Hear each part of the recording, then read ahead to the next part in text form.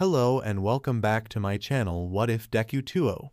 Join us as we delve into the realms of fanfiction and fantasy, bringing you the best stories and discussions. Today, we're kicking off part 1 of our series. If you enjoy this video, please give it a like and subscribe for more content in the future. The author of this story is DripBayless from FanfictionNet. All the relevant links are in the description. Feel free to say hello to the author on their profile. Now, let's dive into the fanfic. Izuku Midoriya was a great mother. She would never claim to be a great person, and she would certainly never claim to be a hero, but she always strove to be the strongest pillar of love, care, and support that her darling little Izuku could ever need. So, it naturally made the predicament she was currently in that much more tenuous. Izuku had been diagnosed as quirkless earlier that day. She had her suspicions about the diagnosis primarily because her estranged brother had been a late bloomer, and the idea of judging potential quirk status on the presence of a toe joint which in and of itself already had insidious implications regarding genetic superiority was always ridiculous to her. Regardless, however, her son was crushed, and the ride home was nothing short of melancholic. Izuku sequestered himself in his room, and Izuku gave him the space he non-verbally requested. After a little while, she made her way to his room to check on him, and her heart constricted at the sight. Izuku was watching his favorite video of his idol, All Might, rescuing dozens of civilians from a burning building with a triumphant smile. It was a kind of smile that she was experienced enough to know was fake, but her son didn't know that. All he saw was the immutable confidence of an unstoppable and unwavering paragon. Izuku supposed that was the point, but it only served to embolden the jaded feelings she had towards the glitz and glam of the hero industry, hiding the horrible underbelly that lay underneath. No, she wasn't going to travel down that tired rabbit hole again. Her son needed her, and she would be there for him. Hearing her come in, he looked back at her with tears threatening to pour from his eyes. In a tone that was much too broken for any child, he asked, "Can I be a hero, too?" while pointing to All Might in the video. And that was the core problem, wasn't it? How was she going to tell her son that she couldn't support him? How was she going to explain to her son that she didn't believe that he could? Not because he was quirkless, but because she didn't believe in heroics anymore. How could she properly articulate that she wanted to keep her son as far away from heroics as she could because she had already seen the worst of what that part of society had to offer, and she needed to spare her child from it all? How was she going to keep her dear Izuku from becoming as jaded as she was? He could probably see the consternation on her face, because his own face sunk and the tears began to fall. Refusing to see her son fall into such despair, she made her decision. It was a decision she would either come to regret later on or potentially look back on fondly, but she would leave that to future Izuku. She quickly made her way to her son and wrapped him in the warmest embrace she could manage, running her hand through the soft, wild curls that she loved so much while whispering quiet assurances to him. It was now or never. "Izuku, look at me," she softly began, wiping away the tears from his face with her thumb when he complied. "You are a kind, courageous, and brilliant boy with a heart for helping anyone and everyone in need. I truly believe that you could become a fantastic hero." Izuku froze when he heard that, and he could only stare at his mother with wide and hopeful eyes. Izuku could also see suspicion in those eyes. His gaze was searching, taking in every detail on her face while his brain was hard at work running over each of her words along with the tone she said them in. She could tell that he really wanted to believe her, that he really wanted to grab onto the hope burning inside of him and take it as far as it would go. However, she could also tell that something was stopping him. There's a but to this, isn't there? And there it was. She loved and hated how smart her son was at the age of 5.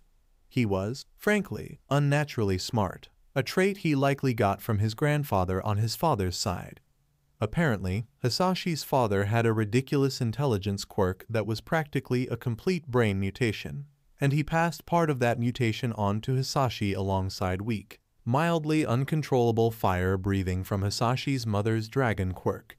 It was a little unprecedented for quirks to interact like that in offspring, and it added to her suspicions about Izuku's quirkless status because Hisashi clearly imparted a lot of that intelligence onto his son.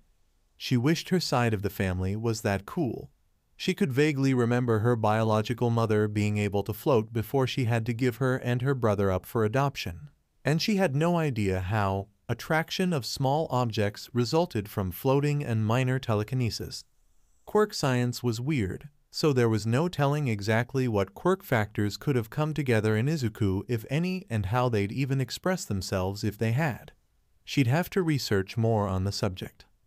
She felt Izuku's hand softly caressing her cheek, bringing her out of her internal ramblings.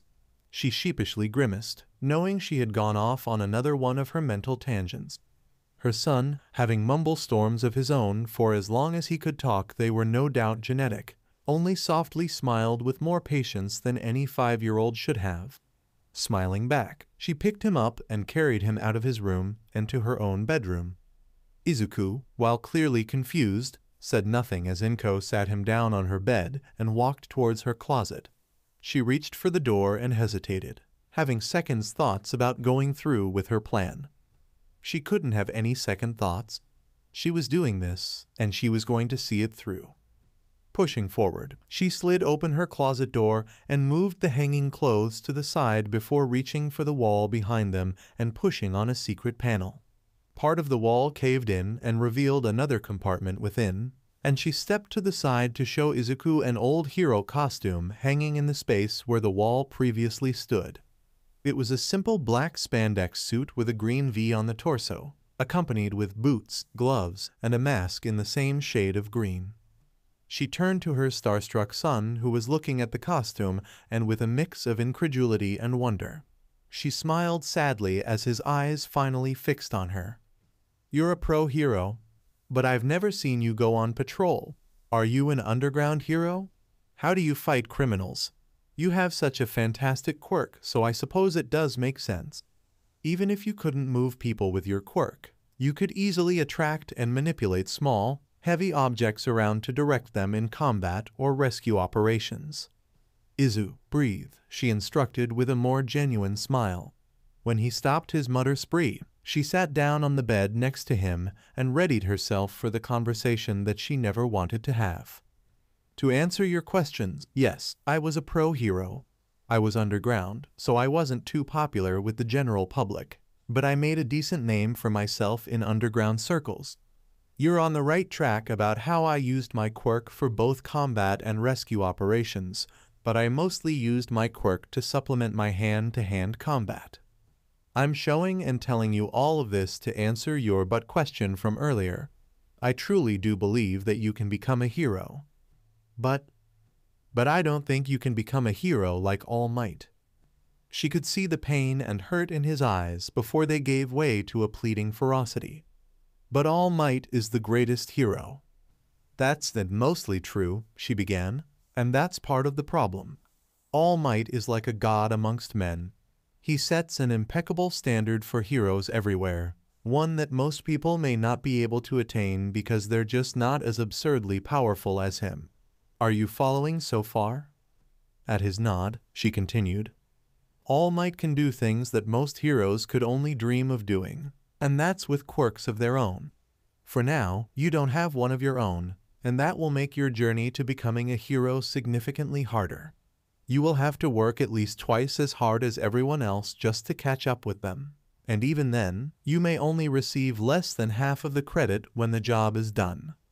Inko wasn't going to pretend that Izuku wouldn't face any discrimination for being quirkless.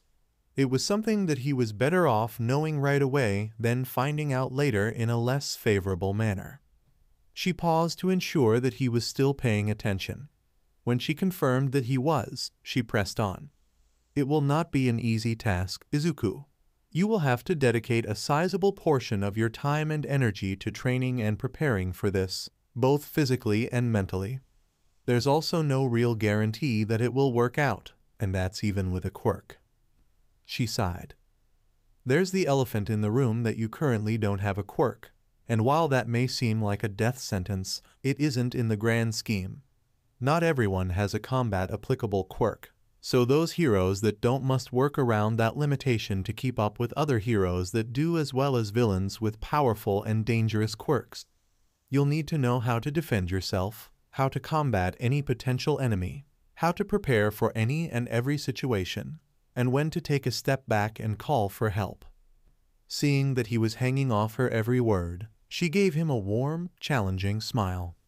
Luckily for you, you happen to have a retired pro living in your home that will happily train her son into the ground until he's the best damn hero this city has ever produced. You said a swear, Izuku said with a smile forming onto his face that was positively infectious. She knew she made the right decision as she watched Izuku's hope return and the light in his eyes brighten in real time. Are you ready for the sheer amount of hard work that you will have to put in to become a hero without a quirk? She asked her son with a deadly serious tone before kneeling down to directly meet his gaze. It's okay to say no, honey. No matter what you do, no matter what you decide on, no matter what path you take, I will always love you and be in your corner to the very end. You have my unconditional support, always. Izuku teared up again at the declaration, but they weren't pain tears like they were before. Inko could see a steely determination form from the hope in those watery eyes of his, and she had all the answers she needed. She knew that she would soon have to test his resolve, but for now, she knew she made the right decision. I'm gonna be the best damn hero this city has ever seen, her son declared. You're goddamn right you are, she answered with equal fervor before pinching his nose shut. And no swearing. The two fell into laughter, and Izuku leaped into his mother's arms to give her the tightest hug he could. Thank you, Mom, he muttered. Of course, my little Izu, she responded. She felt him go still in her embrace for a moment before pulling away to gaze curiously at her. You said a few times that I don't currently have a quirk, as if that might change. What did you mean by that? Inko could see the gears working in his brain even before she could give him an answer. He was probably already onto a few lines of thought and just wanted a potential nudge in the right direction. Well, it's possible that you're a late bloomer, or that you have a quirk that's more latent in nature than other quirks. I'm sure you've noticed that you're considerably smarter than everyone around you at your preschool. And he had definitely noticed if the way his eyes suspiciously could not meet hers in embarrassment was any indication. The other kids just call me weird. I notice that I sometimes make the adults uncomfortable when I'm around them. I just figured I was ahead because you used to let me sit on your lap while doing work on the computer. Children should not be able to use and navigate the internet as well as you do, Izuku. Nor should they be able to proofread and spell-check official documents, she said with an amused smile. Izuku's reddening cheeks were icing on the cake. However, she could feel the heat coming off of his face at his blush as if it were a fever. As quickly as she noticed it, though, it went away. She filed it away for later. There was also the fact that she'd sometimes notice faint, white wisps coming from Izuku's hair when he was really concentrated on something. But that could have just been her imagination. She'd keep a close eye on it nonetheless. Anyway, she continued, I'll have to do a bit more research on quirk science and investigate some things in our family before I can give you a definitive answer. For now, I'll handle your training without any quirks in mind. Okay, Mom, he replied before his eyes lit up again. Why did you retire, anyway? She should have expected that question. She tried to brush over the fact that she no longer did hero work and put the idea of her training him into his head as quickly as possible so that he'd focus on the training and not the other details, but she should have known better. Her son wouldn't just miss details like that, unfortunately. She'd be sure to immerse him in the world of informatics and investigation as part of his training. Another time, sweetie, she said with a grimace. How about I make you some katsudon to celebrate your training?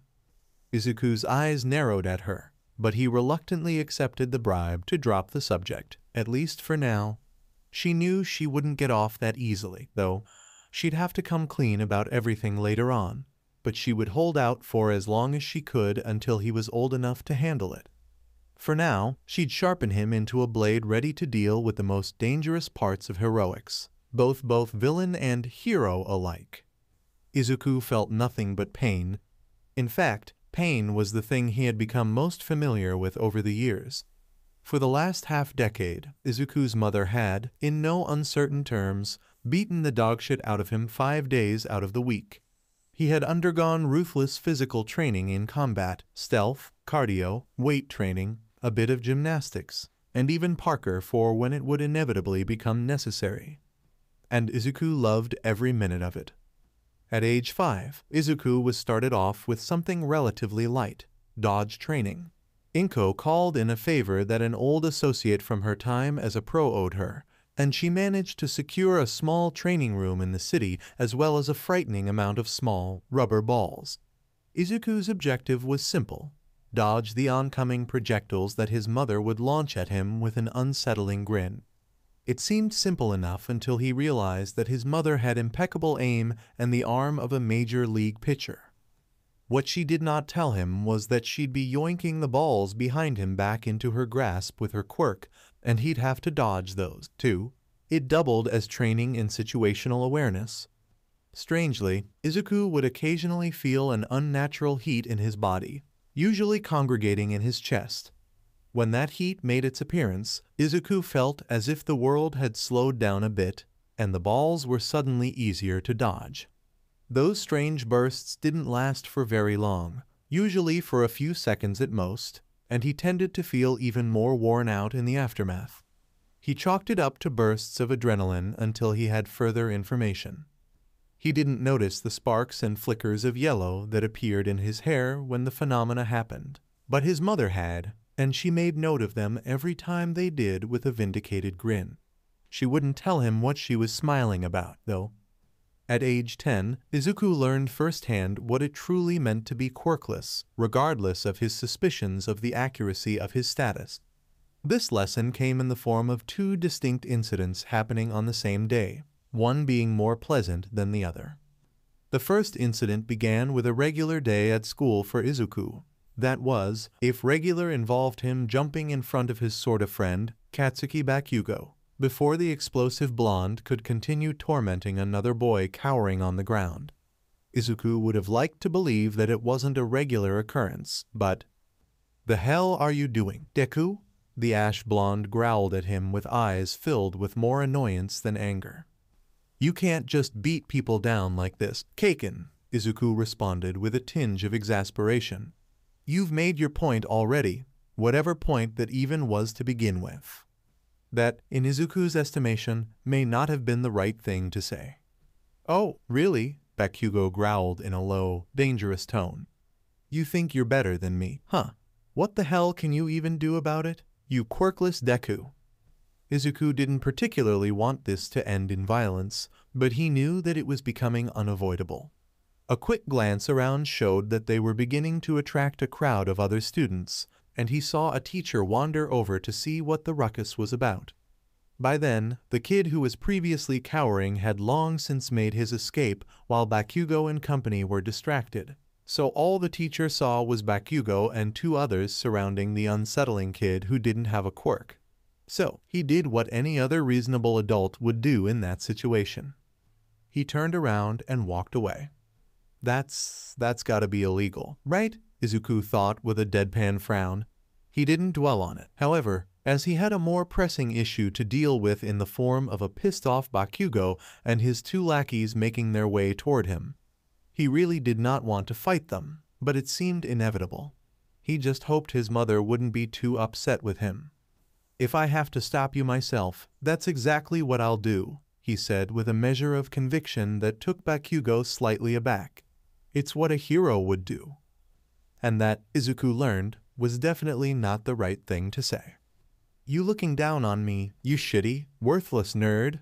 Bakugo almost screamed. "Guess I'll have to finally put you in your place and remind you of the goddamn pebble you are."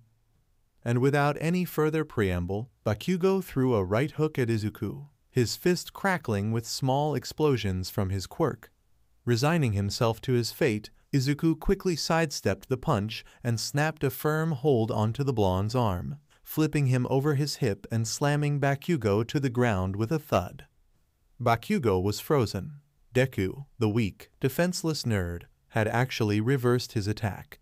Deku could actually defend himself. It was a shock to his system and caused him to freeze and only stare up at the boy above him, and he did not like what he saw. Meanwhile, Izuku has felt the world slow down once again. The familiar heat was making itself known in his chest, but it also felt like twinges of it were spreading throughout his body. That was certainly new. He'd think about that later, though.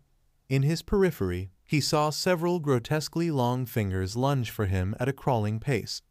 Sidestepping once more, he seized the boy's long fingers and employed one of the tactics his mother had drilled into him. Ruthlessly attack joints if your opponent was dumb enough to leave them exposed. And with a pop that made everyone in the area wince, that was exactly what he did. He still could not rest, though, as his final opponent was trying to lunge at him from his other side. The portly boy with minimally effective wings tried to use the barest of glides his quirk allowed to get the drop on Izuku. The heat in his chest left him, but the heat in the rest of his body remained.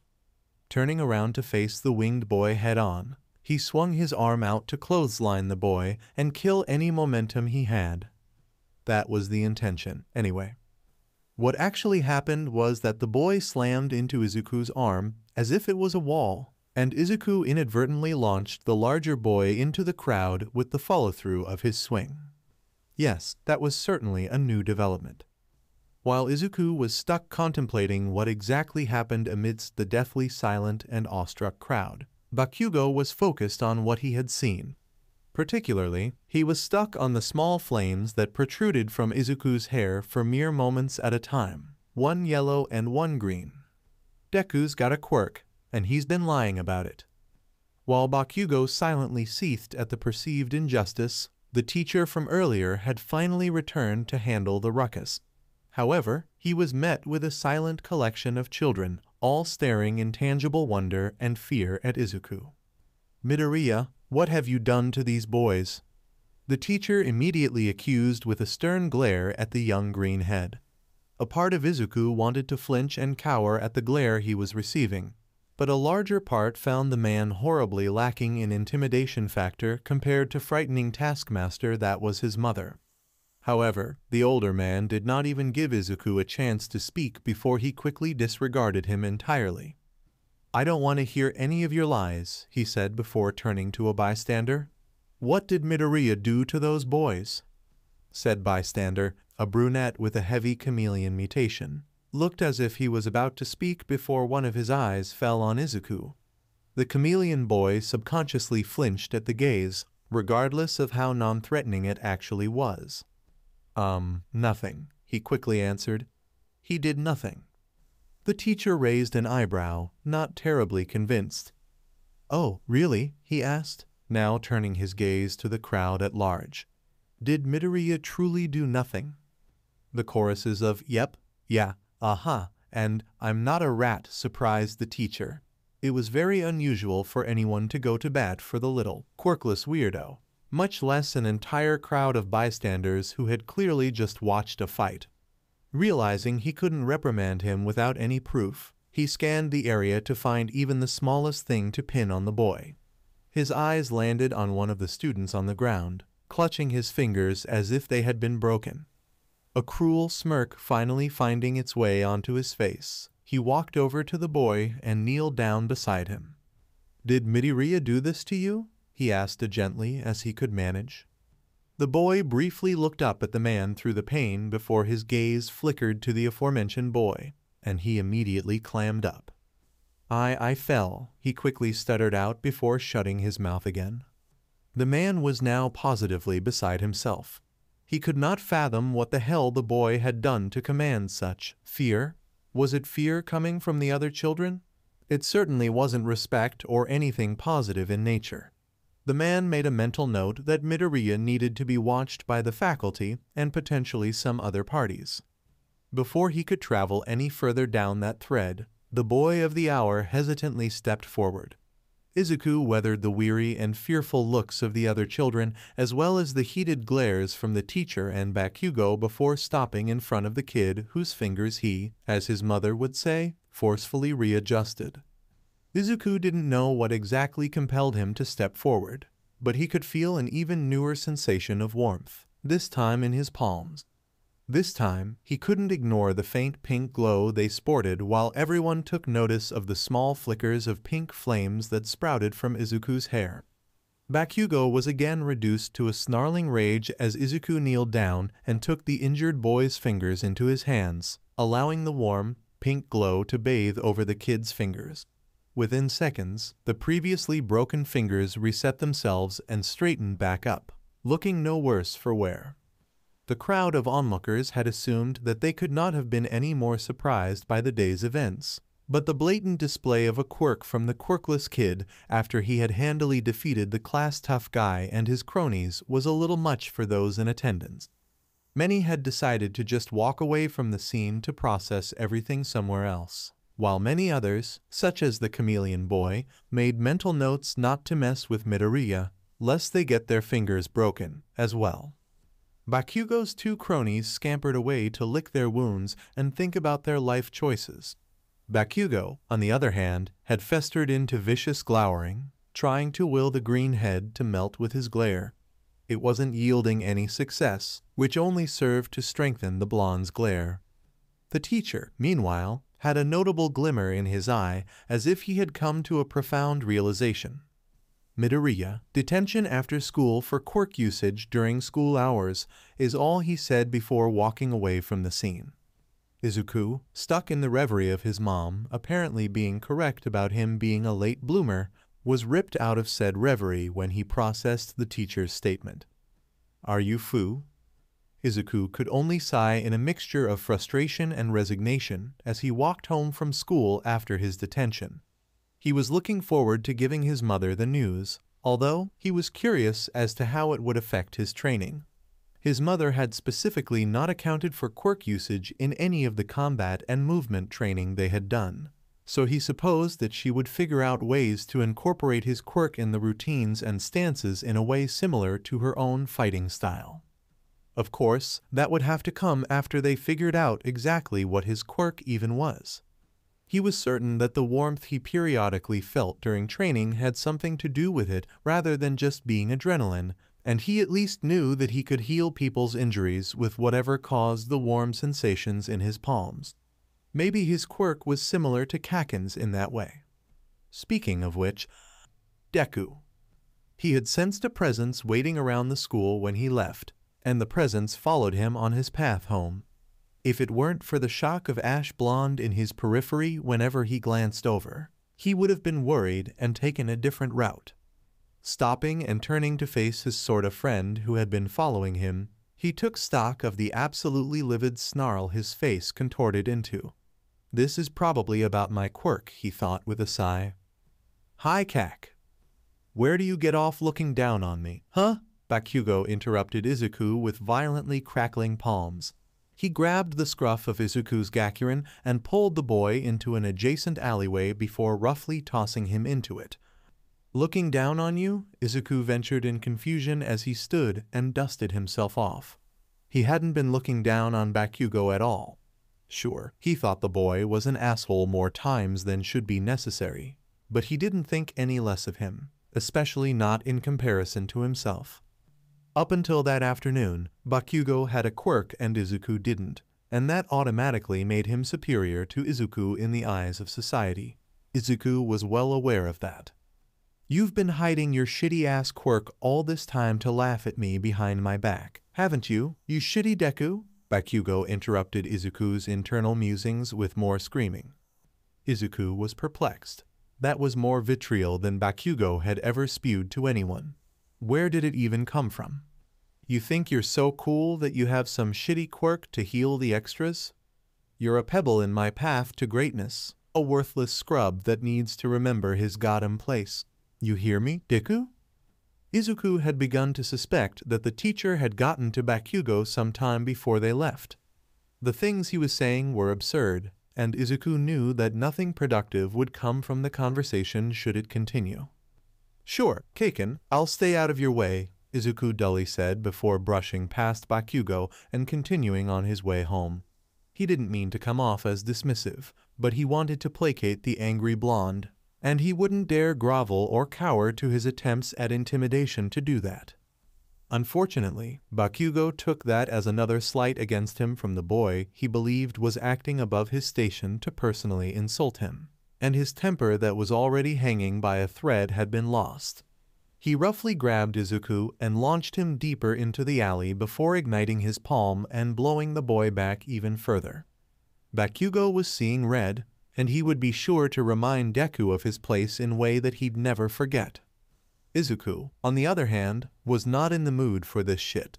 Bakugo had already tried to attack him earlier that day, and that became a whole thing that landed him in detention with a teacher who clearly hated him and probably put Bakugo up to this very encounter.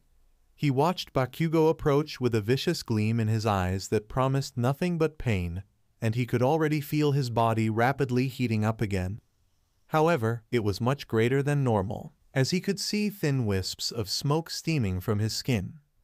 When Bakugo took a step within a yard's distance of Izuku, something within him snapped, and the familiar warmth became a shocking yet comfortable haze of heat that washed over the entire alley. What followed was an explosion of vibrant colors, turning the dank alley into a mosaic of flames kissing every end of the rainbow. Bakugo was momentarily pulled out of his rage by the sight of his classmates standing in front of him wreathed in flames of every color. His normally green hair was spattered with the colored tips of flames moving to the beat of their own drums. His breath hitched at the way Izuku's eyes glowed a threatening shade of green. Bakugo, for the second time that day, had frozen. He could do nothing but watch in alarm as Izuku slowly raised his right hand and pointed his palm at him. The way Izuku's violently emerald eyes narrowed with contempt at him made his stomach drop, and he truly did not know if he would make it out of that alley in one piece. In an instant, a bright flash erupted from Izuku's palm, and Bakugo clamped his eyes shut in a vice grip, awaiting the inevitable burns to wash over him. But they never did. He waited at least 5 seconds for something to happen, only opening his eyes to assess the situation when it was clear that nothing would be happening. Izuku was gone, the only evidence that he was even there being the glossy rainbow burned into the concrete where he once stood. Bakugo took a moment to catch his breath before quickly leaving the alley and making a beeline for his home, pushing past the nosy extras who came to investigate the explosions. Izuku sat on the fire escape of one of the buildings looking down at the alley. He would have given himself a rightful pat on the back for using a fake blast as a diversion to make his escape up the walls and out of the sight his mother would be so proud, but he was still reeling from the, he supposed, true activation of his quirk. He stared down at his right hand, eyes fixed on the beautiful fire that encased it. It was like nothing he'd ever seen before. Endeavor's powerful, sun-like flames were one thing, but the malleable stained glass portrait in his hand was breathtaking. The warmth and inexplicable bouts of speed and strength now also made a great deal more sense. Putting the flames out, he hurried up to the roof of the building and down the fire escape on the other side to book it home and show his mother. She was right all along about his quirk, and now a whole new dimension had been added to both his arsenal and the kind of training they could do together. Finally arriving at his complex, he bounded up the stairs and giddily reached for his front door, practically throwing himself inside in his excitement. "Mom, you were right. I have a..." He paused at the sight of 2 policemen and a man in a beige trench coat in his living room. His mother was sitting on their couch and looked more exhausted than Izuku had ever seen her. "Izuku, welcome home, honey," his mother said with a smile that didn't quite reach her eyes. "What's going on?" he questioned, carefully examining the police in his home. Said policeman and the man in the trench coat looked to Inko, and she nodded. Taking that as his cue, the man in the trench coat looked back toward Izuku. "Hello, Midoriya, I'm Detective Tsukachi. We were only here to verify the events of what transpired here earlier today. It's a blessing that you weren't home for it." Inko cut back in before Izuku's worry could start to overtake him. Your father came home. That was good, bad. Izuku wasn't entirely sure given the context of their current situation. He hadn't seen his father since shortly before his diagnosis. As far as he knew, his father worked overseas and sent money back every month. Is he okay? Did he do something? Izuku hazarded. Inko let loose a mirthless chuckle. Oh, he did something. All right. He came back with the intention to kill you for being quirkless. The room was engulfed in a silence that was equal parts heavy and awkward. No one said a word as Izuku was left to process that fun little nugget. He opened his mouth to speak, but he closed it, not finding the right words. He repeated the process for several minutes until he uttered the only thing that came to mind. Would you believe I just awakened my quirk? The tension in the room shattered like glass as his mother couldn't help the small smile and chuckle that escaped her. The two officers and detective in the room appeared to relax as well, although there was an air of curiosity around them regarding the boy that was apparently a late bloomer at the most hilariously convenient of times. I thought that was already a foregone conclusion. Izuku? Inko asked with a smirk. What do you mean? You're 10 years old with the brain of a college student, she replied, maintaining her amusement. Even if those sparks in your hair turned out to be nothing significant, I think we can safely say that your brain power certainly isn't natural. Wait, the sparks in my hair? I just found out about those today. You knew about them? Inko raised an eyebrow at her son. You didn't? Izuku was sliding further into incredulity the longer the conversation went on. His mother knew about the sparks in his hair that he could now surmise were connected to the warmth he felt on occasion. His mother was straight up telling him that she knew about them and hadn't mentioned it. Sure, both she and he were highly suspicious about his quirk status given the evidence at their disposal, but she proceeded with his training as if he didn't have one. Being dubious is one thing, but she had verifiable proof of the contrary. Why hadn't she said anything? I didn't want you to become complacent, she spoke up. Izuku was taken aback at first until it dawned on him that he likely muttered that whole thing aloud without realizing. Again, shaking off his embarrassment and ignoring the amused smiles of the police and detective, he fixed his mother with a frown. You thought I would become complacent if I knew I had a quirk. Inko's face softened. Izuku, the basis of your training was to prepare you for the arduous task of becoming a pro-hero without the use of a quirk.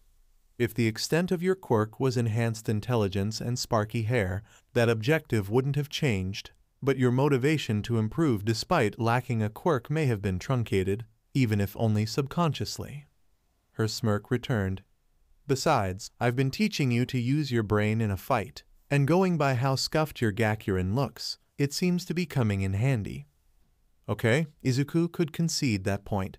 He didn't have to like it, but he did understand. If I may interrupt, Detective Shukachi spoke up, not wanting to ruin the, frankly, entertaining discussion between mother and son, but still needing to conclude his business there. Had your husband, ex-husband now, ever expressed any overtly or suspiciously quirkist sympathies before today? Ex-husband? What do you mean by ex? Izuku hesitantly queried. If his father truly returned with the express intentions of killing him, he'd understand why his mother would preemptively declare him as her ex-husband before even filing for. Oh, honey, Hisashi doesn't exist anymore, Inko softly answered. Okay, what? He quickly composed himself and locked eyes with his mother. You mean he's dead? Izuku couldn't decide on feeling relief or grief at the revelation. A little more than dead, one of the police officers mumbled just loudly enough for everyone to hear. His partner elbowed him in the ribs and shot him a glare, to which he shot a deadpan stare in return. Am I wrong? What would you call someone literally being torn apart by their atoms and then dispersed into the open air? Yeah, but you could at least be tactful about it, the second officer hissed back. The kid just lost his father. A father who was trying to kill him, the officer maintained his deadpan. The sound of the detective clearing his throat and the venomous glare he was shooting them ended the bickering before it could continue any further. Meanwhile, Izuku had effectively blue-screened at the details of his fa at Hisashi's death. His bewildered eyes met the green of his mother's in a silent conversation between the two. She solemnly nodded to confirm that he did indeed hear them correctly. You atomized him?" he finally managed to get out. "He was threatening you." Izuku waited for any further explanation, but one never came. Right. He knew she was ruthless, especially during training, and he knew of her past as an underground pro-hero. But that newest bit of information only confirmed one thing to him. His mother was terrifying. He was thankfully saved by the detective rising from his seat and speaking up again. "I think we can conclude things here. For now, we've gotten all the information we need, and you no doubt want to spend some time with your son. Thank you for your time, Mrs. Midoriya. We'll contact you again if we need to go over anything else." With a bow, the detective left with the two policemen in tow, leaving the Midoriya duo to themselves in their living room. Izuku sighed and melted into the couch next to his mother, and he leaned into her touch when she softly ran her hand through his hair. "How are you feeling, son?" she asked with a hint of trepidation. Izuku exhaled, feeling as though he was releasing all of the events of the day. In a word, exhausted. "That's certainly understandable," she said with a soft smile. "Why don't you tell me about your quirk?" It was as if a switch was flipped within the boy as his eyes lit up with excitement. He practically launched off of the couch and started moving the coffee table and any other wooden piece of furniture a healthy distance away from him. Standing in the middle of the room, he reached for the familiar warmth inside of him, and he ignited in a pillar of multicolored flames. Inko was mesmerized at the sight. She hadn't anticipated his quirk to be so. "Beautiful," she mumbled aloud without taking her eyes off of him. Izuku preened at the praise, and his flames began to take on a crimson hue across the board.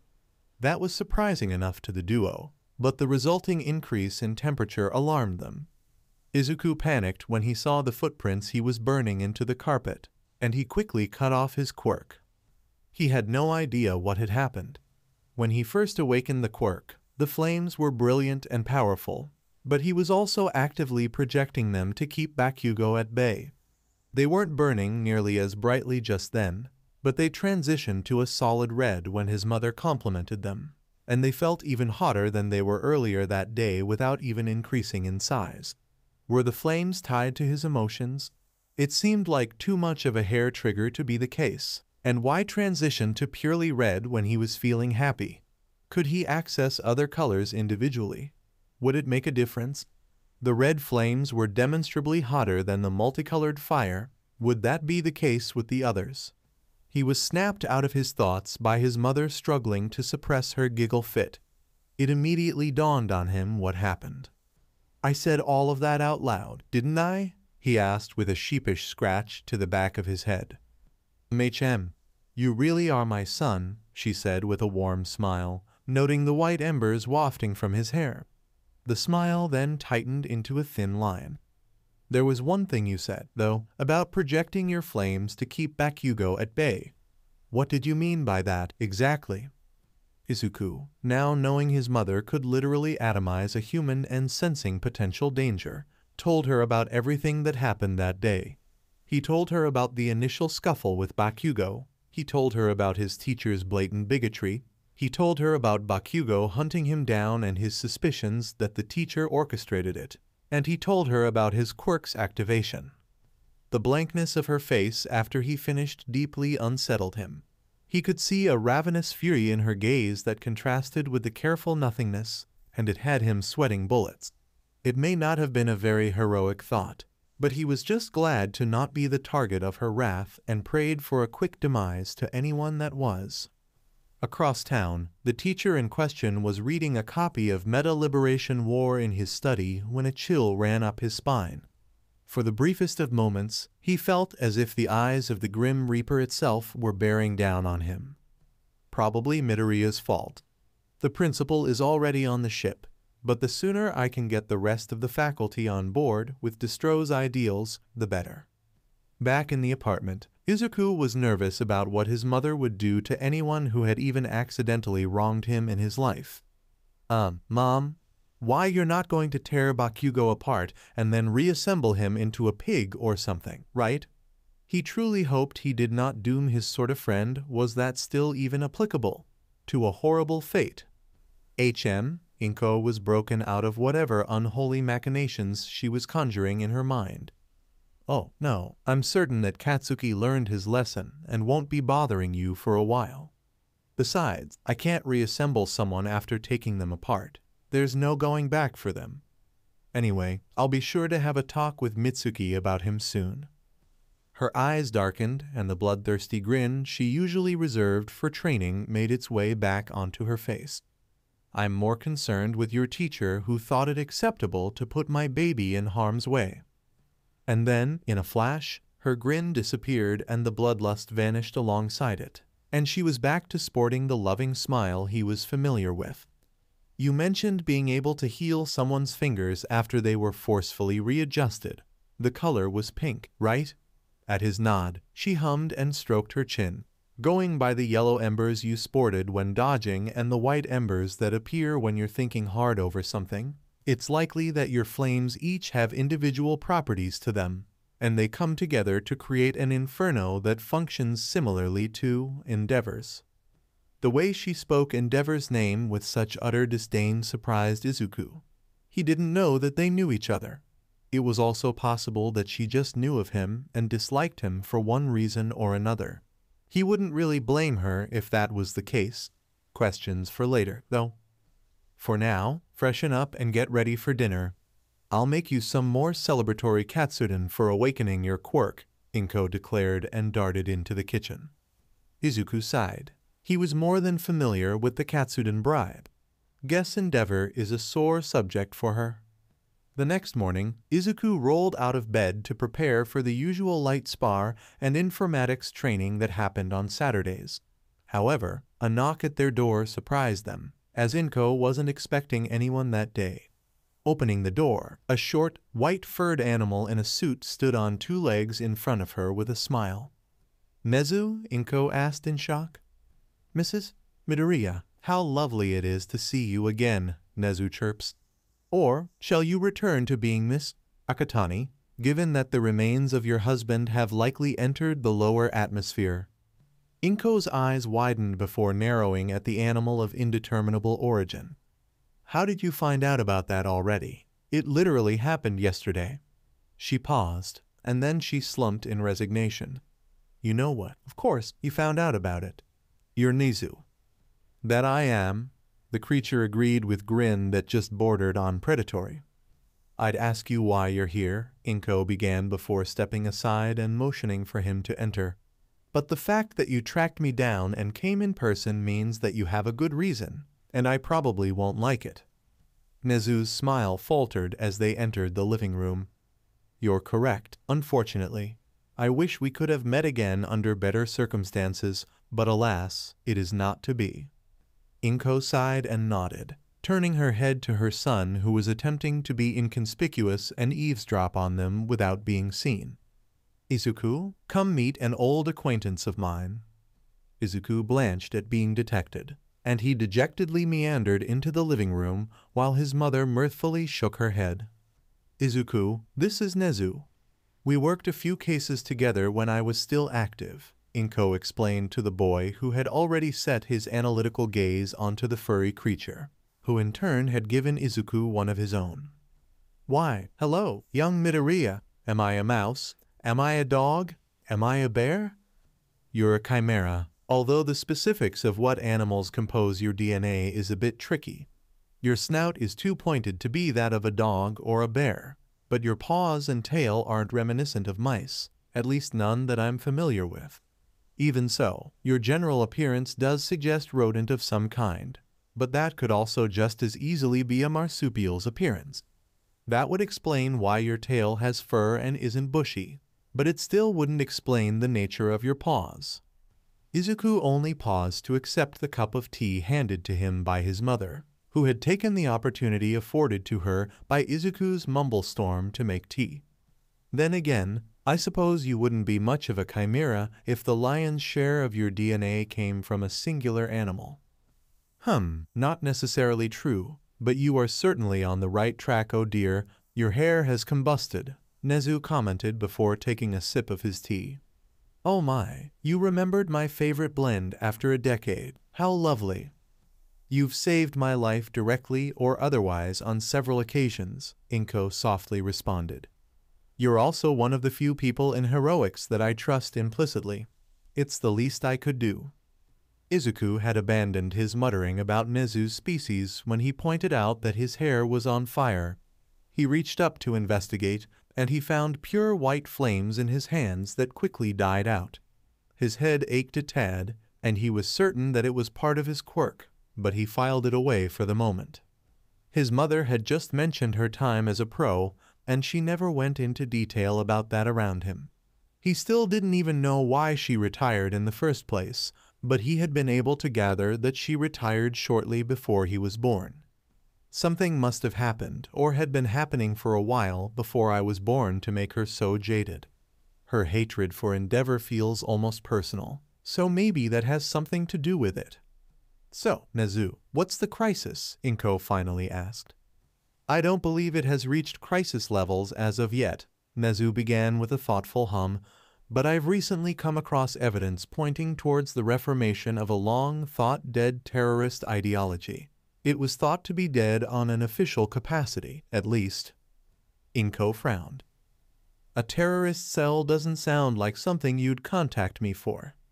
It does when it involves the reason your now departed husband returned to attack your son, Nezu solemnly replied. Inko's gaze hardened into stone. So that's what the bastard was talking about, then? What do you mean? Izuku hesitantly inquired. Inko sighed. Hisashi was content with staying out of our lives when I informed him of your diagnosis. For years, I didn't even want to tell him that I was training you despite your status, but I felt he had the right to know. So I called him and got him up to speed. He hung up on me the minute I made it clear that I supported you following your desires despite your quirk status, and I didn't hear a word from him after that. That was 2 weeks ago.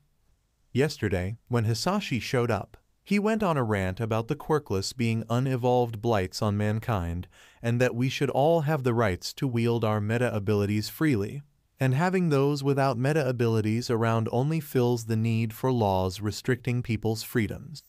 He then said that he wouldn't stand for having a null rise above his station. It was around the time he spat a fireball at me and tried to break down your bedroom door that I handled him. Oh, was Izuku's simple reply. He did not know what to say to that. He was abrasive and rather opinionated when I met him, but blatantly spouting heavily quirkish sentiments is a new development. Although, maybe I shouldn't be surprised since he did back out when he thought he had a quirkless son. True colors, and all that. It's the terminology you say that he used that worries me, Nezu stated. It's straight from Destro's Meta-Liberation War and the movements it spawned. I thought Destro wrote that book after he was imprisoned, Inko asked. He did, and the bulk of his army was rounded up either and imprisoned or killed officially. Anyway, but many of the sentiments surrounding quirk liberation in his biography remained in a portion of society. That portion has only grown and festered over the years. While not outright supporters of Destro, there are several factions that align themselves with the basic premise of the original Meta-Liberation Army. For the moment, they're small pockets of pro-quirk activists, small-time villains, and terrorists leading indoctrination campaigns to bolster their numbers. And you think Hisashi fell victim to one of those? It is a possibility, I'm afraid. Inko sighed once more and ran a hand through her hair. Just great. Things can't ever be so simple. She paused, and she refocused her gaze onto the chimera. So, a collection of potential terrorists and cultists are festering around the country. That does sound concerning, but I wouldn't imagine it would be alarming for you. I've had some of my employees and some other unaffiliated heroes go undercover in a few of those cells, and they all came back with information that suggests a common thread between them. A singular benefactor sponsoring each cell, Nezu responded. Anyone of note? Potentially too much note. How so?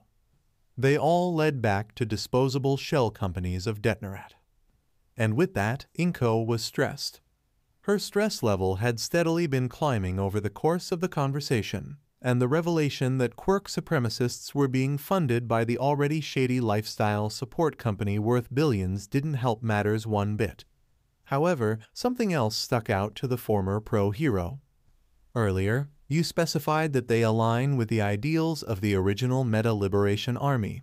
Is there another Meta-Liberation Army that we should know about? Inko hesitantly ventured.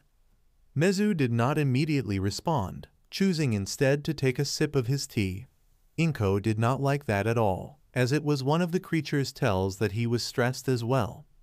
Anything that had Nezu stressed was a high-priority threat that needed to be dealt with. I have my suspicions, Nezu carefully started. There has been a notable presence of Detnerat within Deku City as of late, and the CEO himself has spent quite a bit of time there. Not enough time to draw suspicion, but enough time to draw a few disturbing conclusions if you know what to look for. Deku, Inko tried to jog her memory. That's the weird city up in the sticks, right? Tens of thousands of people there who tend not to move out to anywhere else. Inko paled. Potentially tens of thousands of isolated people living within an MLA indoctrination camp, Nezu answered with a solemn nod. An army being gathered right under our noses. A heavy silence followed as the horrifying implications were readily apparent to all occupants, Izuku included. His brain was in overdrive trying to account for any and all possibilities and any ways to prevent a war from starting. His thoughts sped up, and he started running through several ideas, theories, and plans at a ridiculous pace.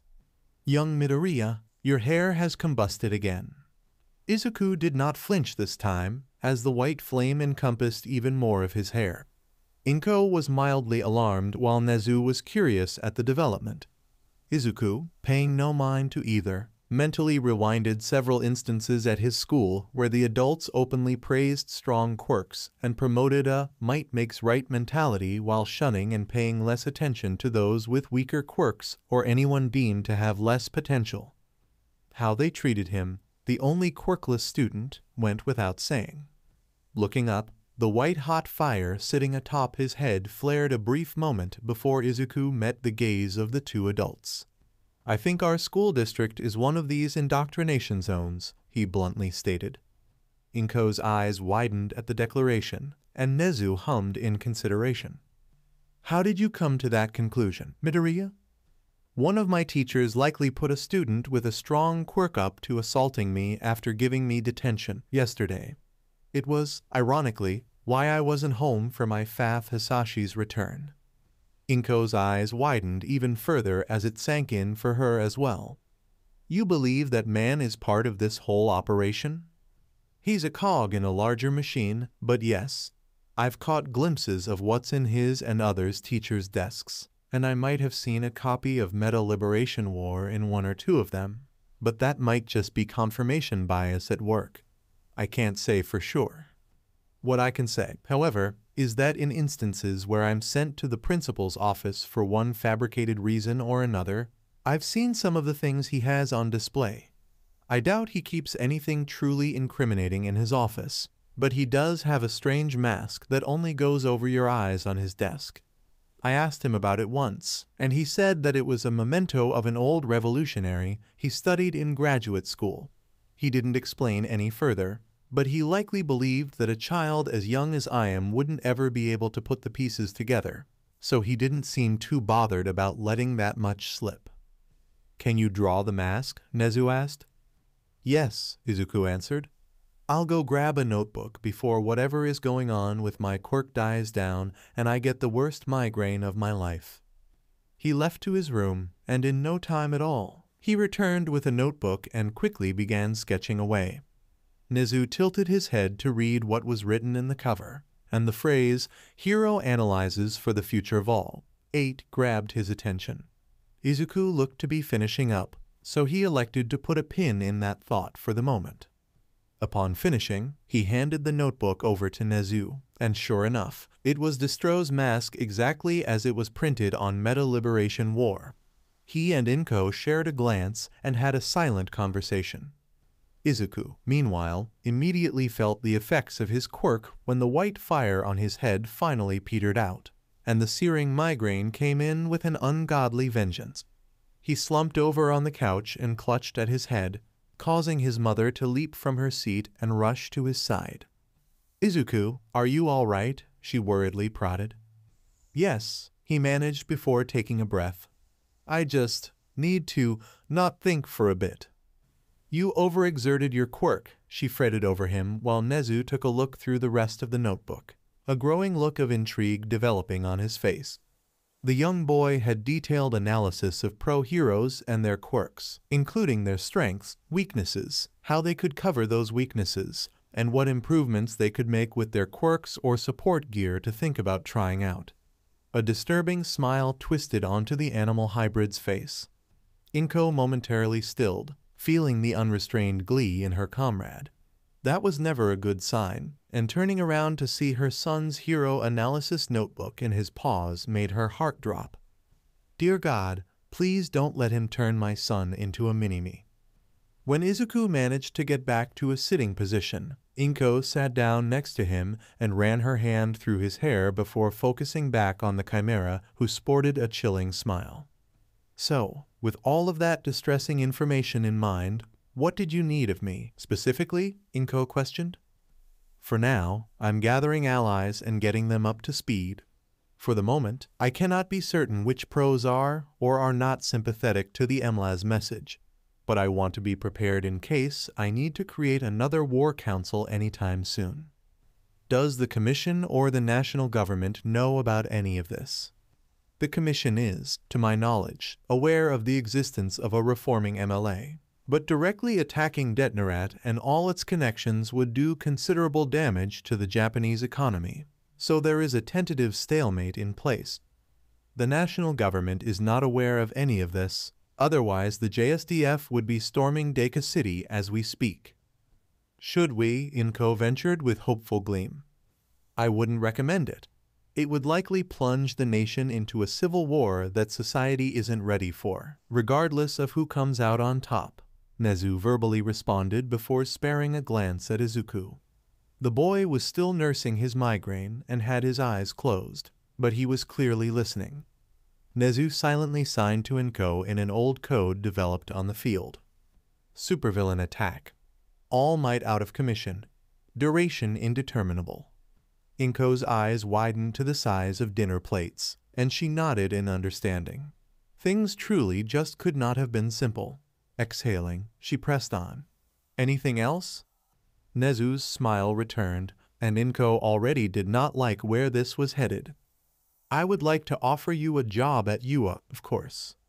Izuku's eyes shot open at the animal hybrid's declaration, and his mouth was left agape. Inko wasn't faring any better. "Excuse me?" she choked out. "Did I forget to mention that I am the principal of UA?" he cheekily responded. "Yes, that may have slipped your mind, dear friend," Inko responded through gritted teeth. "It was a development that occurred during your absence from heroics," Nezu began. "It's my way of shaping future generations of heroes away from the Commission's influence, and, hopefully, to create less situations where fantastic heroes like yourself become too disillusioned with the ugly truth." Inko's glare softened, and she took a minute to gather the right words to respond to Nezu. "To do that, you'd have to clean up the ugly truth that's hidden away." "Oh, don't fret. Taking down the Hero Commission is next on my list after the MLA," Nezu happily responded. Inko couldn't help the chuckle that escaped her. "Never change, rat." "I also presume you will be pulling Izuku from his current school, given the knowledge that it is likely an MLA indoctrination center," he continued. "Might I suggest my services in handling Izuku's schooling personally until he's old enough to take the UA entrance exam?" Inko did not need to look at her son to know that he had practically melted at the offer. She refused to look in his direction so that she wouldn't fall victim to the puppy eyes that he'd almost certainly be wielding against her.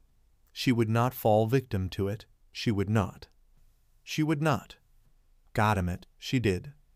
Concurrently, Izuku was doing his very best to contain his excitement. He really did not want to accidentally activate the red flames of his quirk and torch the apartment. Throwing his best application of the puppy eyes with tears included, he silently pleaded with his mother to take the offer. She didn't even need to look at him to fall victim to his efforts if her resigned sigh was any indication. "If I say yes, will you ensure that my son is in good, capable hands?" Inko asked. She knew that she didn't need to ask that, as Nezu was probably the most capable person she knew for this task. She just needed confirmation for herself that re-entering the hero sphere was the right decision. "Of course," Nezu assured. "A mind as brilliant as his truly deserves the best cultivation possible. You just want to groom him to be your successor for your world domination plots." "I will neither confirm nor deny that statement." Fine, I accept." "Hell yeah," Izuku shouted, speaking up for the first time since his quirk deactivated and launching himself at his mother for a vice grip of a hug. Gladly returning it, she shot her guest a curious glance. "What would I even be teaching?" "I've been thinking of creating an underground heroics course for the second and third years interested in going that route. We already have the space in the building, and, with you on board, I'll have an instructor for it. You won't begin until next school year, so you'll have this time until then to earn your certifications," Nezu explained. Inko nodded, wrangling her positively hyper son who was going on and on about attending UA, studying under the principal himself, and potentially learning from his own mother in an official capacity. That was until something dawned on him. "Wait, what does this mean for my training?" he asked, slightly worried that the new routine would throw off his training schedule. "Your current training should not be hampered," Nezu answered. "In fact, you will have more opportunities to train even harder since you'll have access to US training facilities." Izuku brightened at this initially. However, a chill crawled up his spine when he glanced at his mother. The vicious, toothy grin she was sending his way made his blood run cold, and for a single moment, Izuku wondered if he made a mistake. "Well then, I'd like to humbly welcome you to our UA staff, Verdant," Nezu said after getting up from his chair and extending a paw. Inko flinched at the use of her hero name before sighing and shaking Nezu's offered paw. "I suppose I have to get used to hearing that name again. One condition, though." "Name it." "I get to deal with Izuku's teacher personally. Only if I get to knock the school building down with a wrecking ball after flushing out the vermin." "Deal." The soft sound of snickering made her turn to her son with an annoyed glare. "Verdant? Really?" Izuku managed through giggles. "It was original at the time," Inko defended. "And you have no room to poke fun, Mr. Snen's small mite." "Touché," Izuku conceded with a smile. Inko did not waste any time withdrawing Izuku from his school come Monday morning. The principal put on a convincing act by wishing her son and herself well for the future, but she could see in his eyes that he was ecstatic to be rid of the quirkless boy. Apparently, Izuku's teacher did not inform his boss of the news after witnessing Izuku's healing act, or he hadn't had the opportunity to inform him yet. It didn't really matter to Inko. The school would burn, and that teacher would feel her wrath all the same. She did use that meeting as an opportunity to scope out anything incriminating in the principal's office, though. It was a little more Spartan than her son had described, which was likely a result of her presence. The replica of Destro's mask was still present in a display case, though, so either he was too proud to hide that, or he was confident that a worrywart housewife wouldn't recognize it or pay it much attention. She'd have to make sure she got a picture of his face when everything came crashing down on him. No one messed with her son. Speaking of, she still needed to call Mitsuki about what happened between their respective sons. She didn't know if Katsuki had mentioned anything about it to her, but she hadn't called or texted her about it at all, So Inko figured that Katsuki's pride was a little wounded. She didn't want to hold anything against her best friend's son. Well, one of her best friend's sons, but that bastard Endeavor refused to let her help. She killed that train of thought and took a deep breath. Exhaling, she promised herself that she wouldn't think about that right then. The Katsuki matter was more crucial, especially if he's being exposed to MLA indoctrination. Finding her friend at the top of her contacts, she called her up. "Hey, Inkai, what's up? You don't usually call during business hours. Must be important." "Hi, Mitsuki. Did Katsuki tell you about what happened?" There was a pause on the line, and Inko could tell that Mitsuki was hesitant to respond. Katsuki's been quiet these last few days. He's been more irritable than normal, too, and he spent all of his time in his room and wouldn't come out, not even to eat. I don't know what happened on Friday. He wouldn't tell me. I think I know what's causing that.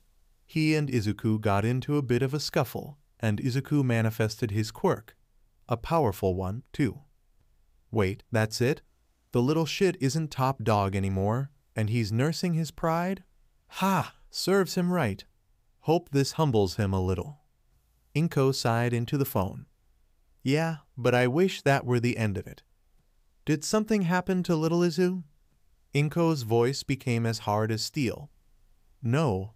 The school, though, is a different story. There was another silence on the line. You're bringing out the hero voice. This must be serious. Izuku told me that Katsuki tried to viciously assault him in an alleyway after detention. After hearing Mitsuki gasp, she quickly continued. He thinks that one of the teachers specifically influenced Katsuki to do it, and I have reason to believe him. Oh my god, Inko, I'm so sorry. I had no idea that it was this bad. Inko filed that strange comment away for later. It's fine, Mitsuki. I mean, it isn't, and I wish it hadn't happened, but I don't blame Katsuki, at least not entirely. It's the main reason I'm calling. Actually, the school district is poisoned. What do you mean?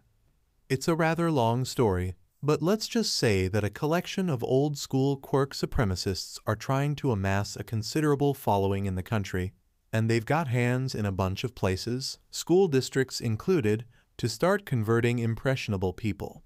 Our school district is one of them. Holy shit, do I even want to know how you got that information?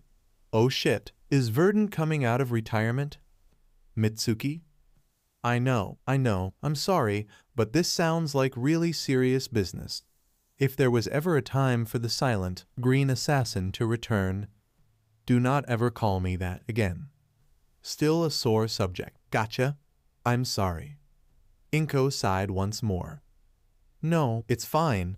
You're not even wrong. I just haven't accepted it yet. Regardless, we're getting off track. Right.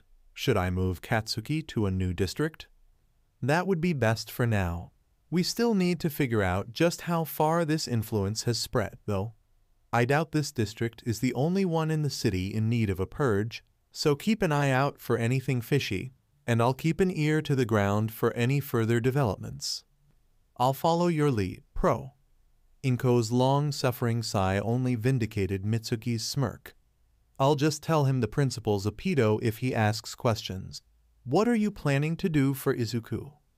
Can't say. Better that I don't say, actually. Hero business and all that. So you are getting back into the game, huh? Reluctantly, and only in an educator's capacity, but yes. At Mitsuki's inquisitive hum, she explained, I was offered a job by the principal of UA. Given current events and potential future events, it was better that I took it. Ominous statements aside, I'm happy for you, Inko.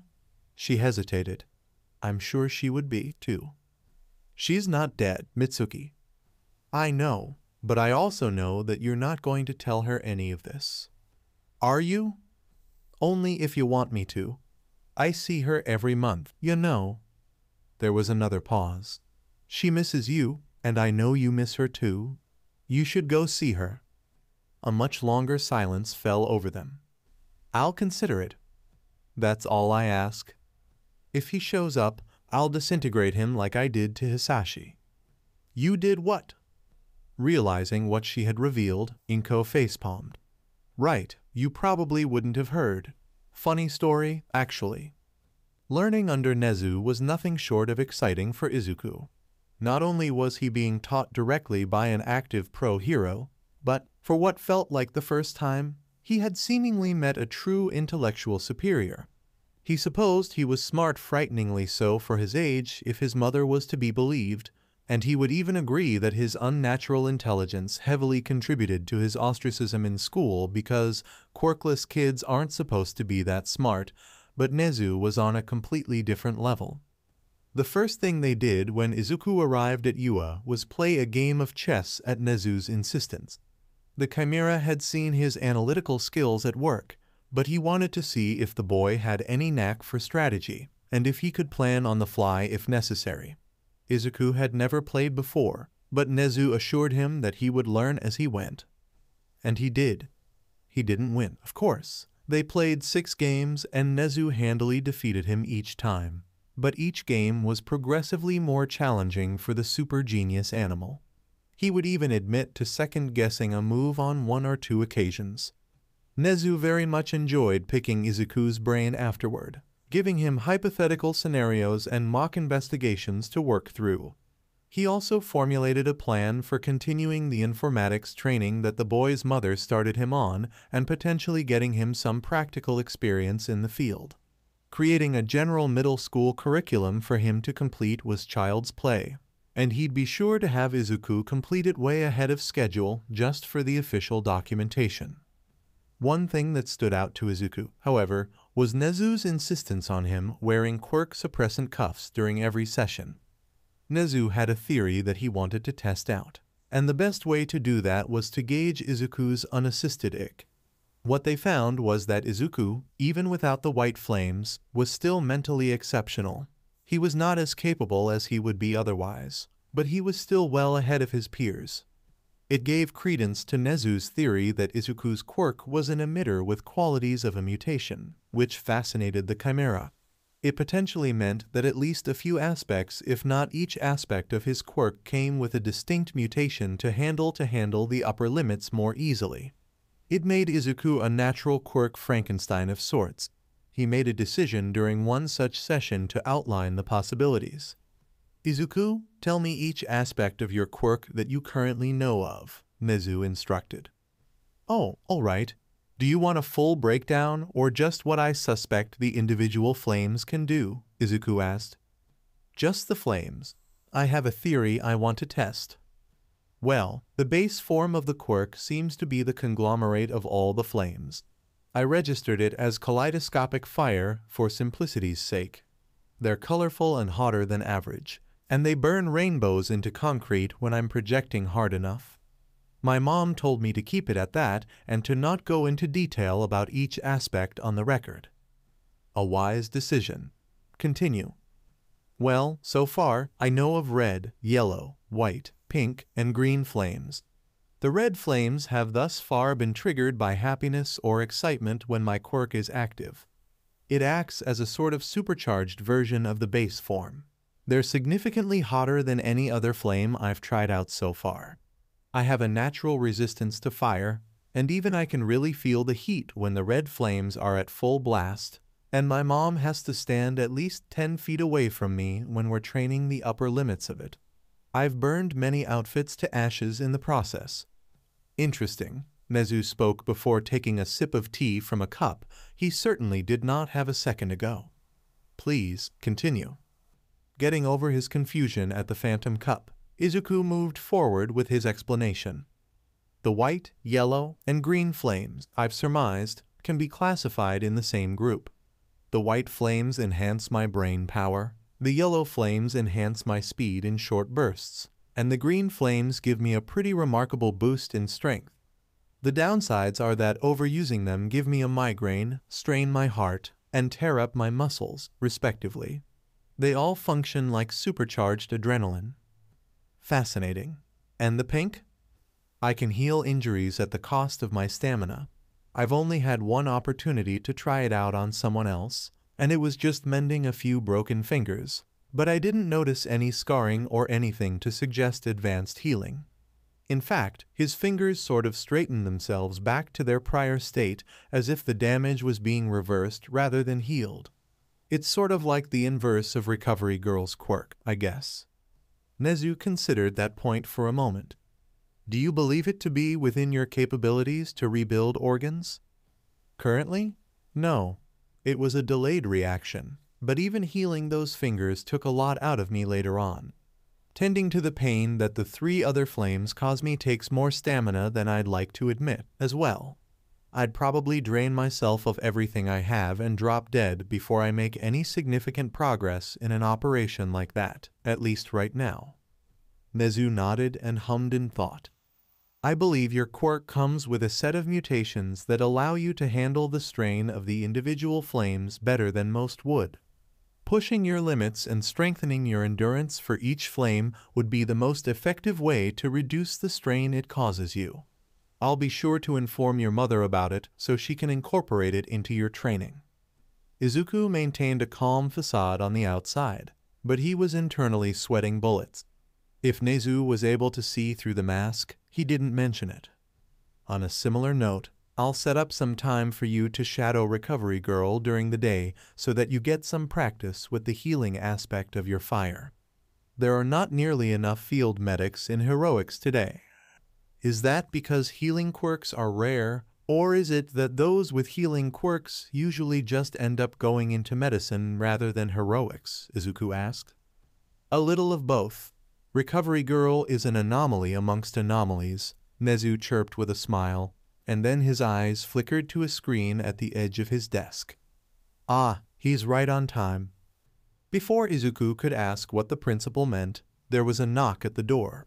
One enthusiastic "come in" from the Chimera later, and the door opened to reveal a scraggly man with long black hair, a solid black outfit, and a long, white scarf. The man's eyes found Izuku immediately, and they narrowed in confusion. Aizawa, I'm glad you could make it, Nezu said with his trademark unsettling smile. You were expecting me? Aizawa queried, and then he immediately deflated. Of course, you were. Why am I even asking? It's good to ask logical questions, Aizawa. There are never any logical answers when you're involved, Aizawa huffed before pointing to Izuku. Who's the kid? He's my newest student, Izuku Midoriya. Aizawa narrowed his eyes even further at Izuku, seemingly trying to dissect him for everything he was worth. Izuku tried not to squirm under his gaze. He really did. He seems a little young to be a student here, Aizawa blandly pointed out. That's because he isn't yet. He still has a few more years until he can apply and become my official protege, Nezu answered. I doubt that's why you came here, however. Sparring a final glance at Izuku as if he were trying to remember a vaguely familiar face, Aizawa turned back to his boss. You hired a new teacher halfway through the year. I just wanted to figure out why. I haven't met them yet, before you ask. Nezu took a sip of tea from a cup that Aizawa swore he did not have just a second prior. Things are happening out in our small world, and it's important to prepare for potential worst-case scenarios.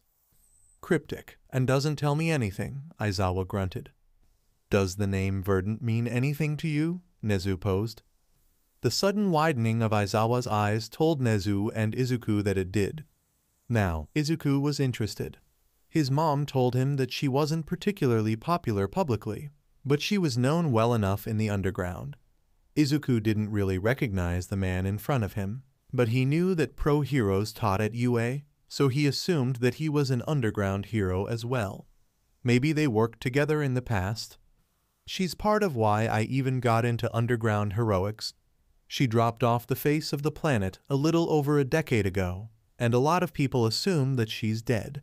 Why? Ah, inspiration. It's cool that she inspired people as an underground pro. I wonder if she had merch. I assure you that she's very much alive. Izuku can attest to that. Aizawa's stare bored into Izuku even harder than before. Try as he might, the boy fidgeted under the intense gaze until he was saved by said gaze flickering to Nezu in suspicion. That reprieve was short-lived, however, as the man's eyes returned to him and planted him in his seat. Recognition soon blossomed within Aizawa, and he faced Nezu with more emotion than the man thought possible. "You've got to be shitting me." Over the following years, Izuku's training had ramped up considerably on several fronts. He had long since completed middle school with Nezu and focused primarily on improving his strategy and tactical acumen as well as his analytical prowess. When they weren't discussing potential wartime scenarios, Nezu was even getting Izuku's opinions on how to improve U.S. security to avoid potential villain attacks or infiltration. Over time, Nezu found that he was running out of things to teach the hero hopeful, and that made him positively ecstatic. The feeling was not shared amongst the UA faculty, whom all lamented in despair at the prospect of having two Nezis when Izuku officially started attending the school. Power Loader in particular wanted to be as far away from Izuku as possible. The boy wasn't a support technician by any means, but when that cursed white fire made an appearance whenever he was in or near the development studio for whatever reason, the schematics for support items he'd whip up made the man both salivate and shudder in fear. Anyone who could conceptualize a pair of nail clippers that somehow managed to violate the Geneva Conventions didn't need to be anywhere near a support lab. His experiences with the other faculty were varied. Aizawa he still hadn't figured out which pro-hero the man was maintained a healthy distance from him out of respect and fear of his mother. But he was largely cordial otherwise. Present Mike, after hearing his best friend recount the story of Verdant ending a hostage situation by taking the villain's gun with her quirk and literally shooting him in the foot with it, decided to exercise the same amount of caution. But he still offered Izuku a bright and overly loud greeting when they saw each other. Midnight, however, had taken to him the fastest, positioning herself as the cool aunt when she saw his analysis of her and her quirk when they first met. Izuku's idea of using her quirk to create somnambulist smoke bombs solidified his place as her favorite unofficial student. Physical training had intensified the most. When he started to get older and began approaching the age in which he'd attempt the entrance exam, his mother decided that it was time to take the kid gloves off. Izuku didn't believe her at first because he never once got the impression that she was ever going easy on him. She quickly dispelled that notion in their next spar. And the next one. And the one after that. And every spar after that. That led Izuku, now 14 years old, to his current predicament. "You're gonna have to be a lot faster than that if you hope to land a hit." Izuku huffed in frustration at his mother's taunt. They'd been at it for 15 minutes, and he had yet to land a single hit on her. They had been training in ground beta on a Saturday to ensure they had the place to themselves, and Izuku was tasked with landing 5 hits on Inko. Ordinarily, this wouldn't be such an arduous task. Over the years, Izuku had begun to catch up with his mother in height and strength, so with a simple application of yellow flames to even the playing field in speed, he could keep pace with her in a traditional spar. This was not a traditional spar. Izuku was instructed to only attack from a distance by using his kaleidoscopic fire in projectile form. He was allowed to stream it, launch fireballs, create colorful explosions, etc. He could use any techniques or applications of his flames at his disposal so long as he landed 5 hits. It was the reverse of the dodge training that still haunted Izuku's nightmares 9 years later. The problem was that his mother was not holding back anymore. She didn't attack, sure, but she had decades of training and real-world experience on him, and she was using every bit of it to remain just out of Izuku's reach every time. He'd launch a fireball at her and she'd dodge it with minimal effort. He'd immerse both hands in fire and unleash a barrage of fireballs in a single area to pepper her with burns, and she'd narrowly escape being tagged by the slimmest of margins by employing some, frankly, bullshit feats of athleticism and flexibility. He'd engulf each arm in a brilliant blaze and launch twin waves of mosaic inferno that converged to create a violently colorful sea of fire for no other reason than to remove any places that she could escape to. In response, she'd kick through a car window and use the newly unlocked car door as cover from the inferno before ultimately escaping through the other side of the car and up the fire escape of a building, all without so much as a burn on her. It was truly maddening for the teen. "Think, Izuku, you're not using your head in fights anymore," she shouted at him from atop a building overlooking the colorful sea of fire. Her comments were also not helping matters at all. Izuku had no idea how to even approach a problem like that. He couldn't touch her if she only focused on evasion. His flames just weren't fast enough, apparently, and she can weasel her way out of just about any trap he tried to rope her into. What the hell do you do when you can't get so much as a glancing blow on your opponent? You certainly don't stand around and mutter while your opponent sneaks up behind you. Izuku jumped out of his skin when he heard her voice next to his ear, unconsciously turning a bright crimson and nearly igniting the red flames in all directions. He got a hold of himself before he could actually do any damage, and he was stuck as a panting mess with his hands on his knees.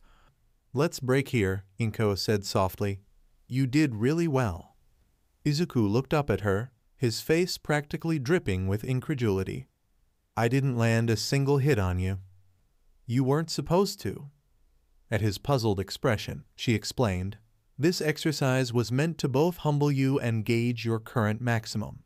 You're good, really good for someone your age, certainly, and the fact that I had to try as hard as I did only proved that. With that said, being around pros all the time that complement your abilities and progress might have inflated your ego a little bit. What happened today was to remind you that there's a massive gulf between where you are currently and anyone with a decent amount of actual experience." Izuku took the explanation with a constipated expression. He knew that, logically, she was right, and it was a bitter pill to swallow. She had been keeping away from every single one of his attacks and making it look easy. Had she ever actually decided to attack, he wouldn't have stood a chance. That fact really ate at him. On the other hand, he was specifically limited in what he could do by the rules of the exercise, but he supposed that she limited herself as well by never going on the offensive.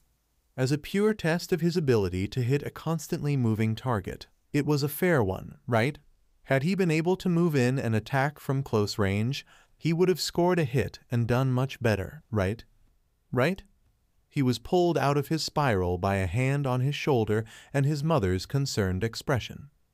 "Are you okay?" she asked with a hint of worry in her voice. Izuku took a few seconds to gather his thoughts. He nodded, and his face became resolute with determination. "Yeah, I'm good. I just need to get better. I need to get stronger. I need to improve. I need to prove that training me wasn't a waste of your time." Unaware of his errant thought, Inko gave him a warm smile. "And you will. I truly believe that." A few days had passed since the reality check training session, and Inko had been away in Mai to investigate a lead on a trigger operation for Nezu. Having the house to himself and given the day off by Nezu, Izuku found himself alone with only his thoughts. The training session and following discussion kept replaying in his mind, and each time, the conclusion left an even more bitter taste in his mouth. Almost a decade of training, and I'm still nothing in comparison to her, to any pro, he lamented while sitting on the edge of his bed. Clenching his fists, he could feel the heat within him pulse in response to his emotions. It wasn't anything he was unfamiliar with since his quirk had periodically hummed and fluctuated with his mood in the past. However, something else was there. It was only for a moment, but Izuku felt a brief spark of darkness. He struggled to find any other words to describe the sensation, but he felt a twinge of black within the spark. It was gone as soon as it appeared, and it did not feel particularly inviting to him, which made him wary. With a huff, he decided to go for a jog through the neighborhood to clear his mind of any self-doubt and quirk-related nonsense. Not having any particular destination in mind, he set off into the cool, spring morning. He ended up slowing down near Dagobah Beach, and on a whim, he changed direction and entered the unofficial dumping grounds. Meandering through the piles of trash for a few minutes, he took in the sorry state of the polluted beach. He then exited the garbage fortress and returned to the roadside, getting an overview of the place. Anyone wanting a nice view of the ocean would be sorely disappointed. Someone really needs to come clean this place, he muttered to no one. They really do, spoke a voice next to him. It took everything Izuku had to not jump out of his skin. He turned his head and fixed the new arrival with a pointed glare. Either my situational awareness has really become piss poor, or you have experience sneaking up on young teenagers, Izuku said with a little more bite than was probably necessary. The man proceeded to hack a concerning amount of blood at Izuku's statement. Oh my god, I'm sorry. I didn't mean to startle you so badly that I'd harm you. Are you okay? Here, let me help, Izuku frantically sputtered out while trying to apply a hand bathed in pink fire to the man's chest. The man tried to assure Izuku that he was fine, sparing curious glances at the strange fire in the boy's hand. Izuku was finally able to get a good look at the guy that snuck up on him. He was a tall, rail-thin man with blonde hair and sunken blue eyes. He had a handkerchief in hand with older bloodstains on it, so Izuku assumed that he had some sort of condition and was used to the occurrence. "What's a youngster like you doing out here on this beach?" the man asked him. "I was out for a jog to clear my head, and I just kinda ended up here, I guess," Izuku answered. "Trouble at home?" "No, well, not entirely." "Would you like to talk about it? That usually helps." "It's nothing major, really. I've just been training for a while, and I don't know if I'm living up to expectations." The blonde man nodded and motioned for him to sit on a nearby bench. "What are you training for, if I may?" the man asked as the two sat down. A faint smile made its way to Izuku's face. "To be a hero. I've wanted to be one for as long as I could form complete sentences." The man hummed approvingly, his blonde hair billowing in his face with the breeze. "Why do you want to be a hero, young man?" Izuku opened his mouth to answer, but he paused, and he remained silent for a few moments to really think about the question. His first instinct was to say that he wanted to be the best damn hero to come out of Musutafu, like he declared when he was 5. But why? "When I was really young, I idolized All Might." He did not notice the slight twitch from the older man at the mention of All Might. "Hell, I still kinda do. He's so ridiculously powerful and heroic, and I wanted to be just like him. I wanted to be a hero and save people with a blinding smile just like he does. Then I was diagnosed as quirkless." The man's eyes slightly widened and he raised an eyebrow. "And you're still training to be a hero?" "Well, that's the thing. I was either misdiagnosed or I was just a late bloomer," Izuku answered with a chuckle. "Either way, I have a quirk now, but even back when I thought I didn't, my mother was willing to train me to become a hero without one. She wanted to help me follow my dream, quirk status be damned." "She sounds like a great mother." "Well, I don't really have any other mothers to compare her to, so I'll have to agree for now," Izuku joked. The man chuckled, and his eyes became somewhat vacant while he looked over Izuku, as if he was seeing someone else. Shaking it off, he allowed the boy to continue. "I trained with her for years in everything she thought I'd need to know to become a competent hero without any inherent advantages. I learned how to defend myself, evade danger, investigate, and how to diffuse situations, all without the use of a quirk. And then my quirk came in, and everything changed, I guess. I could no longer become the best quirkless hero ever, so I had to pivot to just being the best hero ever. But why? I still want to save people with a smile and instill a sense of hope with my presence like All Might. But isn't that something every hero should aspire to do?" He paused. "I guess I really want to be a pillar for those at the bottom of society, like the quirkless and the mistreated, but can I really live up to a goal like that when I don't even know if I can live up to my own mom's legacy?" "Legacy? His mom must be a retired pro. Then, I wonder if I've heard of her," the man mused to himself. Izuku sighed. "What am I even training for, you know? Sometimes I feel like I'm making no tangible progress, while the end goal still feels as nebulous as ever." I don't want the effort my mom put into me to go to waste, and I want to feel like I'm doing all of this for something, you know? I do, the man softly replied. I'm certain that your mother would be proud of you regardless of what kind of hero you become.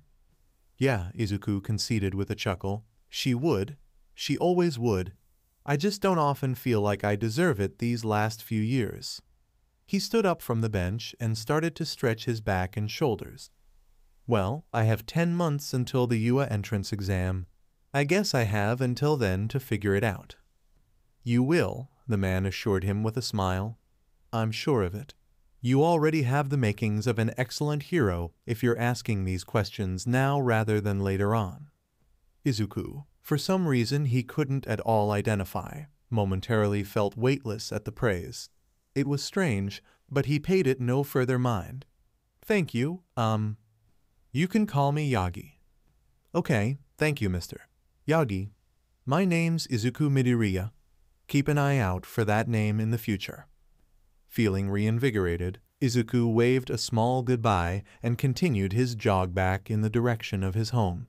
Yagi watched him leave with a small, fond smile. That boy reminds me so much of Sensei. I wonder if he's the one. Internally, Yagi could feel one for all seemingly hum in agreement. And longing?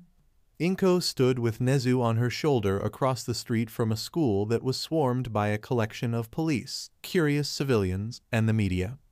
The duo of retired pro-hero and Chimera watched as another set of teachers was escorted from the building in handcuffs, the reporters on scene scrambling to get statements from anyone they could about the developing series of school districts that had been infiltrated by quirkist terrorists.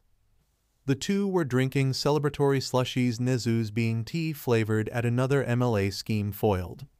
This school was the last of the 12th district by their count across Japan that had been seized, and they were beginning to realize just how insidious the issue had truly been.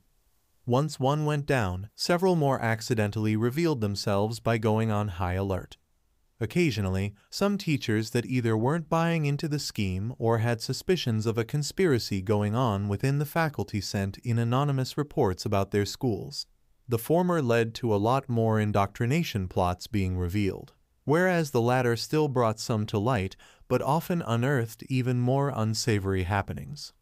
There was one particular school in Hiroshima that was discovered to not be a quirk supremacy racket, but it instead groomed those with decently powerful quirks toward the path of heroics, and then if they failed the entrance exam to their school of choice, they would be kidnapped and sold off to a mystery buyer. Nezu had yet to identify who was buying the kids, try as he might. The two watched on as the media converged on another set of police with guilty staff members in tow. We're working our way up to Deku, right? Inko asked, taking another sip from her slushie. Eventually, Nezu confirmed.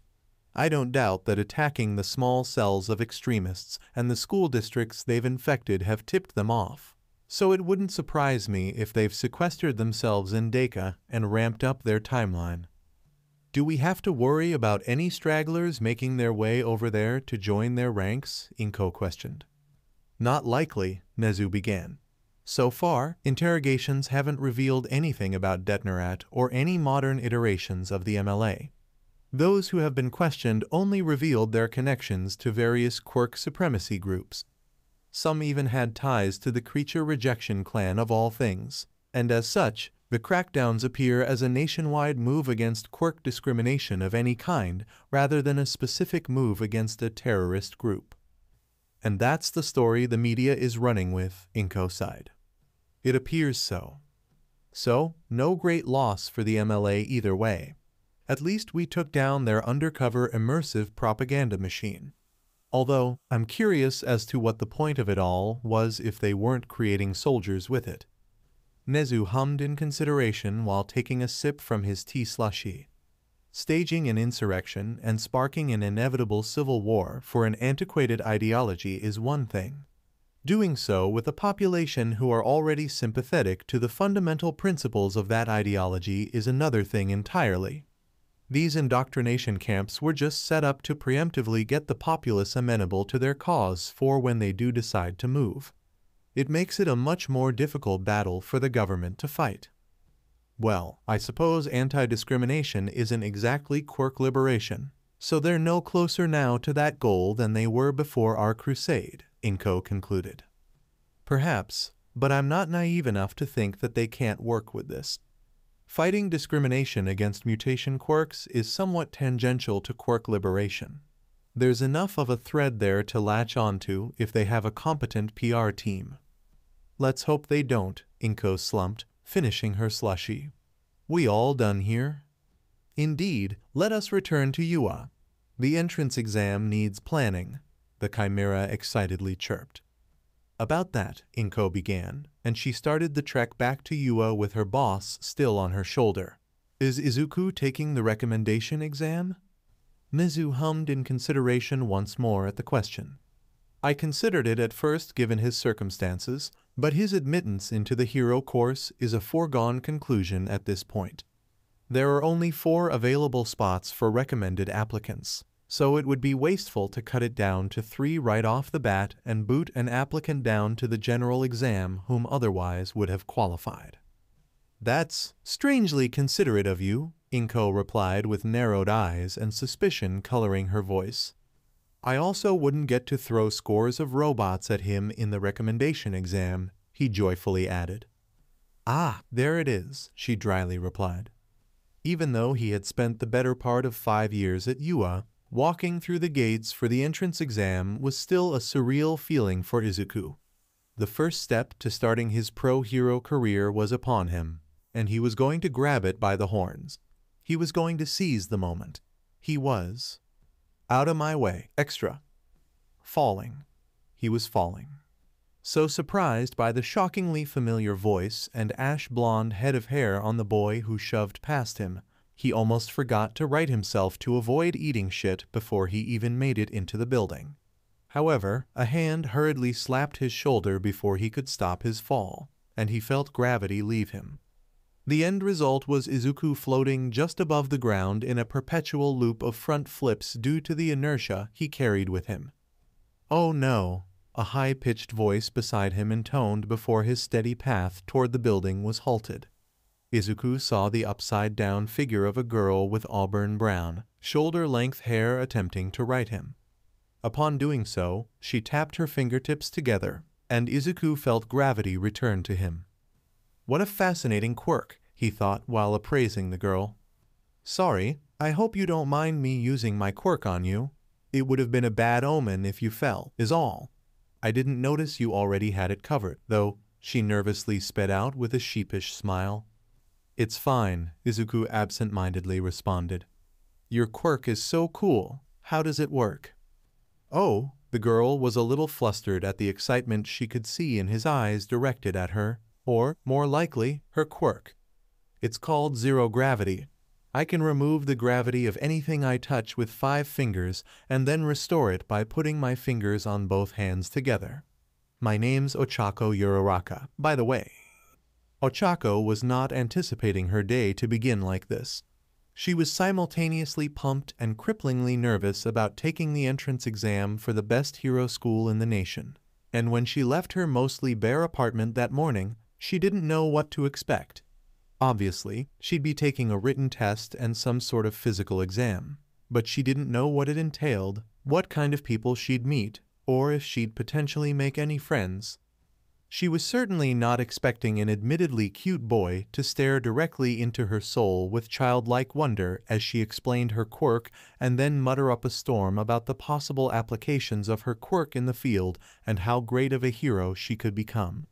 It was actually pretty nice in her opinion, in a weird sort of way.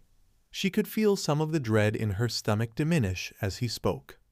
He seemed to realize that he was muttering and quickly clamped his mouth shut, much to her slight dismay. Sorry, that sometimes happens when I encounter something cool, or complex, or peculiar. It happens a lot, okay? Izuku was saved any more embarrassment by Ochako's giggling. We should really get going to the exam. We wouldn't want to be late. My name's Izuku Midoriya, by the way. Ochako nodded in acquiescence with a smile, already feeling much better than she had been when she arrived. The two entered the building and registered, making light conversation along the way to the testing rooms, which primarily consisted of Ochako carrying the brunt of the conversation with Izuku stumbling along as best as he could. If she noticed, she didn't mention it, and Izuku was grateful. She was bubbly enough for the both of them. Along the way, Ochako noticed that he hadn't once looked at the map they were given to get to the testing rooms. "Have you been here before? You know your way around pretty well," she asked with curiosity coloring her already rosy cheeks. Izuku was not prepared for that question, and it must have shown in his face because Ochako quickly tried to backpedal. "Oh, you don't have to say if you don't want to," she said while frantically waving her hands. No, it's fine," he clumsily assured. He did not expect to have to reveal the fact that he was trained at UA already. Frankly, he wasn't planning on saying anything about it unless it came up, and he really didn't want to potentially scare away the first person his age that he had spoken more than a few words to in years. But he felt that taking the out she gave him and not answering the question would be a little suspicious. Screw it. "My mom works here," Izuku simply stated. "Really? That's so cool," Ochako piped up, and they both left it at that. Reaching the testing areas, they wished each other luck and parted ways. Izuku entered the room and found his seat, noticing ectoplasm in the front of the classroom with a stack of papers. He held in his excitement over a pro-hero administering the exam despite the fact that he had met ectoplasm several times before, and he waited for the testing to begin. They had 2 hours to answer 100 questions and an opinion piece essay on what they believed a hero should be. He figured that it would have been more challenging than that, but he didn't complain. When he finished, he checked the clock and saw that only 45 minutes had passed. He didn't even need to wave ectoplasm over, as one of his clones appeared beside his desk to collect his test. "Principal Nezu figured you'd finish early," the hero said in his deep, vaguely mechanical voice. Izuku still found it so cool.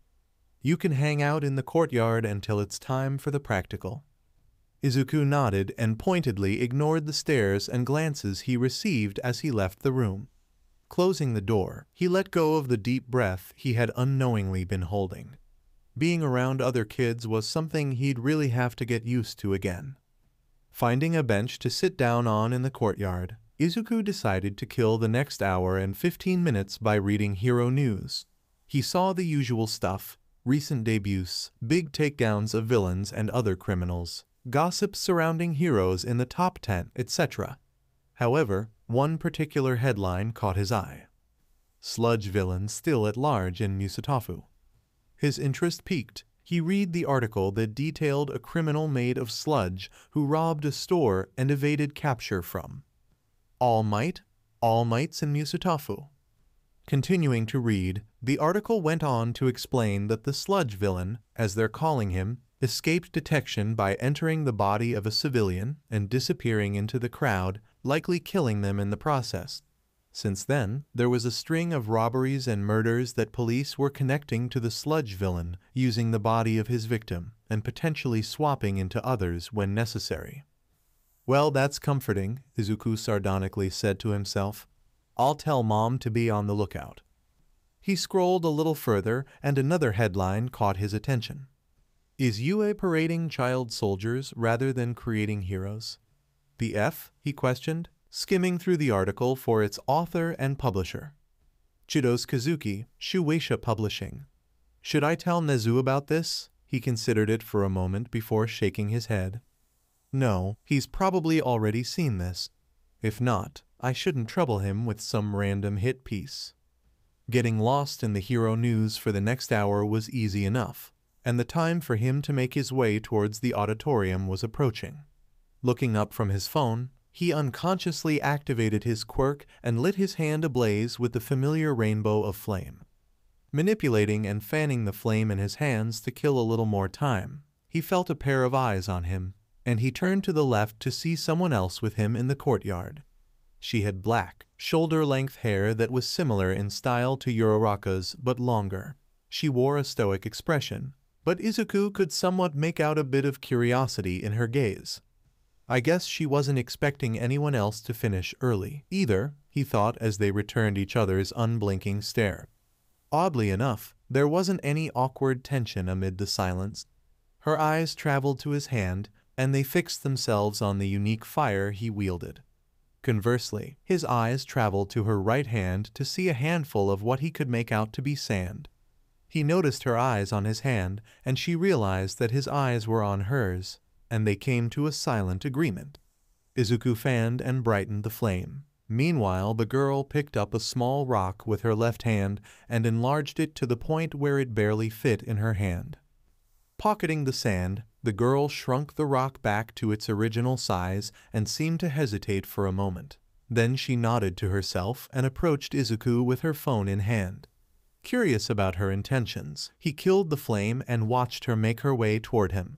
She stopped beside the bench, sat down on the edge with a measure of distance between them, and she handed him her phone with the new contact page open. Izuku was momentarily dumbstruck before everything clicked, and he gingerly took the phone and added himself to her contacts before handing it back to her. She silently took it, and then she flew into the fastest, most furious texting speed that Izuku had ever witnessed. His phone vibrated, and he saw that he had a text from an unknown number. "Hi, I'm Yui Kodai. Sorry about all of this, I'm not great with social interaction. Your quirk is really cool." Izuku was taken aback for the fourth time since he got to the courtyard, but he didn't mind it this time around. Rather than answering her verbally and potentially make her feel awkward or obligated to speak up, he responded to her text in kind. "It's nice to meet you too, Kodai. Don't worry, I was pretty much homeschooled, so my social skills aren't the best either. Your quirk is amazing. Is that what the sand in your pocket is for?" Yui's phone vibrated, and a small smile broke through her stoic visage. She replied to his text within seconds. Izuku really needed to learn how the hell she typed so quickly. "Thank you, and yes, I can enlarge the grains to create a barrage of projectiles, or I could just toss sand in someone's eyes. Depends on how I'm feeling." Failing to fight back a snort at her text, Izuku checked the time and saw that they only had 10 minutes to make it to the auditorium. "We should start heading back to the building. The practical will be starting soon." She simply responded in agreement. She stood up to make her way back, but she stopped and appeared to deliberate something in her head. Making up her mind, she turned around to face him. "You can call me Yui," she finally said before turning away once more and walking back into the building. Izuku stared in mild shock at the development before the same small smile formed onto his own face. Upon reaching the auditorium, Izuku checked the note card that had his seat number, and he found it in the back next to a boy with purple hair even wilder than his own and bags under his eyes to a level he had only seen on Mr. Aizawa. The boy spared him a lazy, cold glance before refocusing on the stage. Izuku thought about saying hi and potentially making a third friend that day, but the other boy didn't look like he was in the mood. He kept his excitement in check when Present Mike showed up, and he made sure not to mutter aloud to keep from annoying the boy next to him. Pretty soon, the rules were explained and the examinees were loaded up onto buses to be sent off to the exam zones. Izuku was trying to keep the nerves at bay to varying degrees of success. He knew that he wasn't unprepared, but the idea of everything he trained all those years for finally coming to a head in the coming exam naturally put him on edge a bit. He hoped that Uraraka or Yui he still hadn't gotten over being on a first-name basis with someone again, and so quickly were doing okay. At the starting zone of their exam, Izuku was running through his stretches when he spotted Uraraka on the other side warming up as well. She was slightly trembling, so it was clear to him that she wasn't doing any better than him on the nervousness front. He elected to go over and attempt to ease her nerves, but movement in his periphery made him tense up. Certain that it wasn't a threat, he allowed the hand of a taller boy with glasses to clamp down onto his shoulder.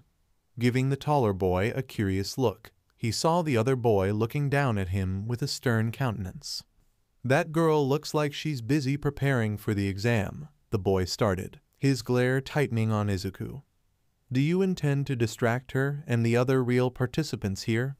Are you perhaps an impediment planted by the school to hinder us during the exam? Taking a moment to recognize the boy as the one from the auditorium that interrupted Present Mike, Izuku quirked an eyebrow at him. Do you see the worst in everyone, or are you just really intense? At the taller boy's aghast sputtering, he continued, ignoring the many pairs of eyes that were watching the scene unfold. I know the girl over there, she's a friend. She seemed nervous, so I was going to try to help ease her mind for the exam. Also, he pried the boy's hand off of his shoulder.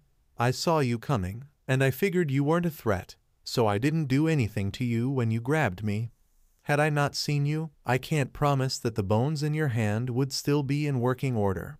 Don't sneak up on people in a bid to intimidate them. It's bad for your health. Now, I'm going to go encourage my friend to do her best on this exam. Is that okay with you? Not waiting for a reply from the completely mortified boy, Izuku turned back around and walked away from him and the wide-eyed stares of the other participants. He had no idea where the hell all that even came from. He figured that he'd spent way too much time with his mother over the years. Start, blared the voice of Present Mike over the intercom as the gate to the training ground swung open. Izuku flew into action, darting toward Uraraka and tapping her on the back to snap her out of the shared stupor that everyone was in at the sudden announcement. What are you all waiting for? Present Mike came over the intercom again. There are no countdowns in the real world. Those two up front have the right idea. The collection of examinees looked to see Izuku blasting off in a vibrant blaze, with Ochako hurriedly bounding in behind him before they all rushed in themselves. Izuku, bathed in the familiar heat of his quirk, launched himself toward a group of one-pointers and blasted each one with a fireball, quickly disabling them before bounding off again into the heart of the city. Scores of foe villains attempted to intercept him in all manner of ways, but Izuku was ready for them. Pausing his base flames and igniting a bright yellow, he dodged and weaved through the rubber bullets, claws, pincers, and the occasional missile with Nezu's face on it. He'd be sure to have a talk with the principal after the exam about that last one. Letting green fire overtake his arms, he launched himself toward the robots and cleaved right through them, not paying any particular attention to their point values. Without a moment's hesitation, he grabbed a large panel from one of the robots he'd taken down and batted another robot away with it. Then he pivoted to block a third foe villain's attack from behind with that same panel. Pushing the panel into the robot, the emerald flames engulfed his legs for him to jump and drive his heel into the head of the machine, disabling it in an explosion. Reaching the ground, he let the green flames die down and swallowed the pain he began to feel in his muscles, igniting his base flames again to relax some of the pain away for the moment.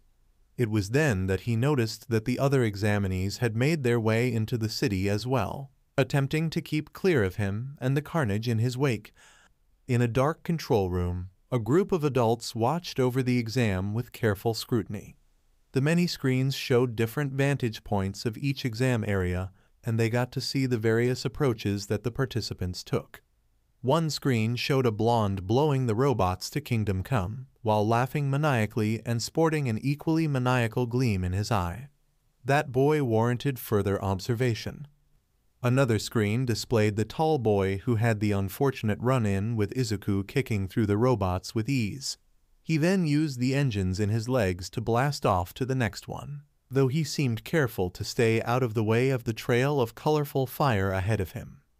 On another, a duo of three-pointers had cornered a girl with pale gray hair covering one of her eyes until a barrage of giant grains of sand intercepted them and took down one of the three-pointers, allowing for the gray-haired girl to telekinetically smack the remaining robot with the pieces of the former.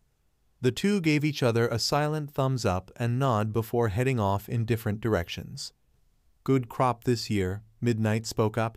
A lot of hot-blooded action around. Behave, Aizawa tiredly commanded, also keeping a close eye on the screen, or rather, one screen in particular. He wasn't the only one, either. 3 other people had an eye on one particular screen, and that screen showed Izuku leaving a trail of mangled parts and whimsical fire in his wake. Nezu watched on with his usual smile, Yagi watched quietly and attentively, and Inko watched with an unmistakable smile full of pride for her son. That pride grew even more when he seemingly bounced from building to building onto a light post before diving into the middle of a group of faux villains that were ganging up on a short boy with purple balls for hair. The boy was clearly being overwhelmed, and when one of them opened fire with rubber bullets on the boy's blind spot, Izuku leaped in and blocked the boy from harm with his own body. If that wasn't crazy enough, Izuku's colorful fire had become a solid orange and flattened out into a seemingly solid barrier that the bullets bounced right off of. "That's new," Inko said loudly enough for the others to hear. "Indeed," Nezu agreed. "I've never seen his fire become a solid orange. It must have manifested recently." "You know that boy?" Yagi asked the principal. He hadn't been around for very long, so he was surprised that Nezu knew the boy he remembered from Dagaba Beach. "Why, of course. He's my protege," Nezu answered. Yagi did not expect that at all. He considered Izuku even more carefully, now more sure of his feeling that the boy might be the right candidate to be his successor if he had already gotten the super genius Chimera's attention. He watched as the boy stared quizzically at the wall of orange flames surrounding him for a moment before shrugging and rolling with it, turning to say something to the shorter boy that was staring back up at him with something akin to reverence. They spoke back and forth before seeming to come to an agreement, and Izuku kneeled down for the short boy to hop onto his back. The orange wall dissipated, and the newly formed duo leaped above the robots onto a street light. The shorter boy on Izuku's back then started pulling the balls from his head and throwing them at the robots, sticking them to the ground and getting into their joints to stall them so that Izuku could launch a powerful fireball at the vulnerable group, destroying them. Suffice to say, all of the faculty in the command center were pleased at the scene for both examinees. Midnight, in particular, had a few comments. "Ugh, such a magnificent display of selflessness and ingenuity. It gets me hot," she began before stopping when she felt death trickle up her spine. Looking over, she saw Inko side eyeing her across the room, much too still for the R-rated heroine's comfort. "Go ahead," Inko calmly said. "Finish that sentence." Midnight did not, in fact, finish that sentence, and she fearfully shrunk back into her seat. "I warned you to behave," Aizawa chided, the vindicated smirk he sported hidden behind his scarf. Unbeknownst to Aizawa and Midnight, Yagi had shrunk into his seat as well. The aura of murder that Inko radiated reminded him too much of his former senseis when she'd get angry. One for All seemed to agree as well, as he felt the quirk buzzing even more than when he encountered Izuku. He'd have to investigate it further later on. "I think it's time to unleash the final obstacle," Nezu remarked and pressed a big, red button. Izuku would gladly admit that he was truly having fun. He hadn't ever gotten the chance to cut loose like this before, as he didn't often unleash the full brunt of his flames while training with his mom, and if he did, they never hit their target. Now, however, Izuku could do all the damage he wanted to disposable targets and practically fly around the testing area without fear of an S-rank threat kicking him in the jaw. He even discovered a new aspect of his quirk. Apparently, the orange part of his flames acted as a protective barrier that he only needed to concentrate on to maintain. That meant that he now had access to red, white, yellow, green, pink, and orange. It was such a fascinating development that he couldn't help but analyze the possibilities. The ground began to shake, snapping him out of his muttering and toward the edge of the city. In the distance was a behemoth of a machine, dwarfing the buildings and completely towering over the examinees. Izuku took a long look at the Goliath ahead, and he turned to give a flat glare at the camera bot conveniently standing beside him. He knew Nezu was watching him, and he hoped that he got his message across with the glare. Before he could turn and leave with the other participants, he spotted something odd a good ways ahead. Under a pile of rubble, he saw someone struggling against the ground. Hurrying forward to help them out, He grew alarmed when he recognized that it was Uraraka pinned under the rubble. Igniting his yellow flames, he bolted past the fleeing participants towards the zero-pointer. Arriving in no time, he assessed the situation. His new and one of only 2 friends was stuck, and she couldn't reach the concrete on her ankle to make it weightless. Without a second thought, he pushed the ever-looming zero-pointer from his mind and ignited in a flash of green, quickly grabbing and tossing the concrete off of her before picking her up into a bridal carry. "Midoriya, what are you doing?" she asked as her usually rosy cheeks flushed with even more color. "Getting you out of here," Izuku answered, ignoring if she could walk or not before blasting off wreathed in yellow. The heat curiously did not seem to affect the girl at all, almost blanketing her alongside him. "Besides, I'm not dumb enough to fight that thing," he continued, feeling even more of the familiar strain in his chest as well as his muscles. As if responding directly to his comment, the zero-pointer smacked the top of a building, sending chunks of concrete, metal, and glass directly in their path. Izuku stopped on a dime as the wreckage slammed into the ground rather harmlessly, only serving to separate the 2 of them from the rest of the applicants. "Looks like I don't have a choice in the matter," Izuku sighed with a mixture of frustration and resignation. "Stay here, and don't put pressure on your ankle," he ordered the girl who stared back at him with wide eyes. "You're not seriously going to fight that thing, are you?" she shouted. "If we leave it unattended, it might harm the others," he responded with urgency. "Can you make me weightless?" She reluctantly removed his gravity while also curious as to what he'd do with it, and then he ignited his kaleidoscopic fire and blasted off toward the head of the robot. This time, she had actually had time to look at and appreciate the unique flames. They were pretty rad in her opinion. She had to remind herself to get his number after the exam ended. Back with Izuku, he was practically over the moon to be simulating unassisted flight with the propulsion of flames, but got a hold of himself and refocused on the task at hand. He weaved through the swipes of the giant robot and projected his flames to full blast on his way toward the head. Lighting his right arm with as much green fire as he could manage, consequences be damned. He threw a punch with all of his might and slammed it into the face of the zero-pointer, blasting it backward and practically off the body of the robot. The rest of the machine soon followed suit, and it tipped over to slam into the ground behind it, luckily only flattening empty buildings. Izuku, meanwhile, was running on the barest of fumes, and he just barely righted himself and slowly began the process of lowering himself to the ground until the last bit of strength left him, and he passed out mid-flight. He was left approaching the ground with his inertia carrying him the rest of the way until Ochako hobbled toward him and guided him back within arm's reach.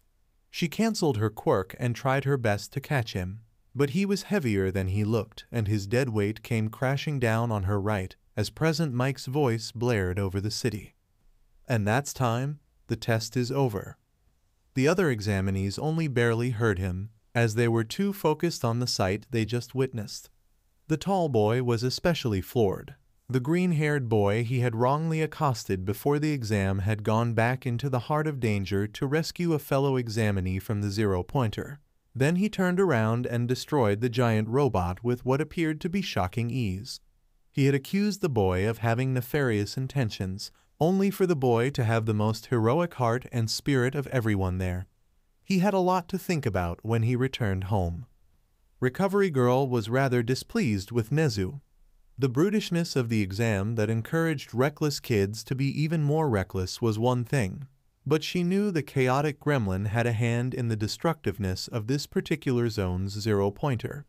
He wanted to make it entertaining for himself and for Midoriya, and it would certainly give poor Inko a heart attack.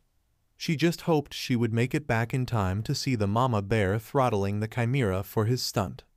Making her way through the crowd and healing injuries where they were present, she found the man of the hour himself.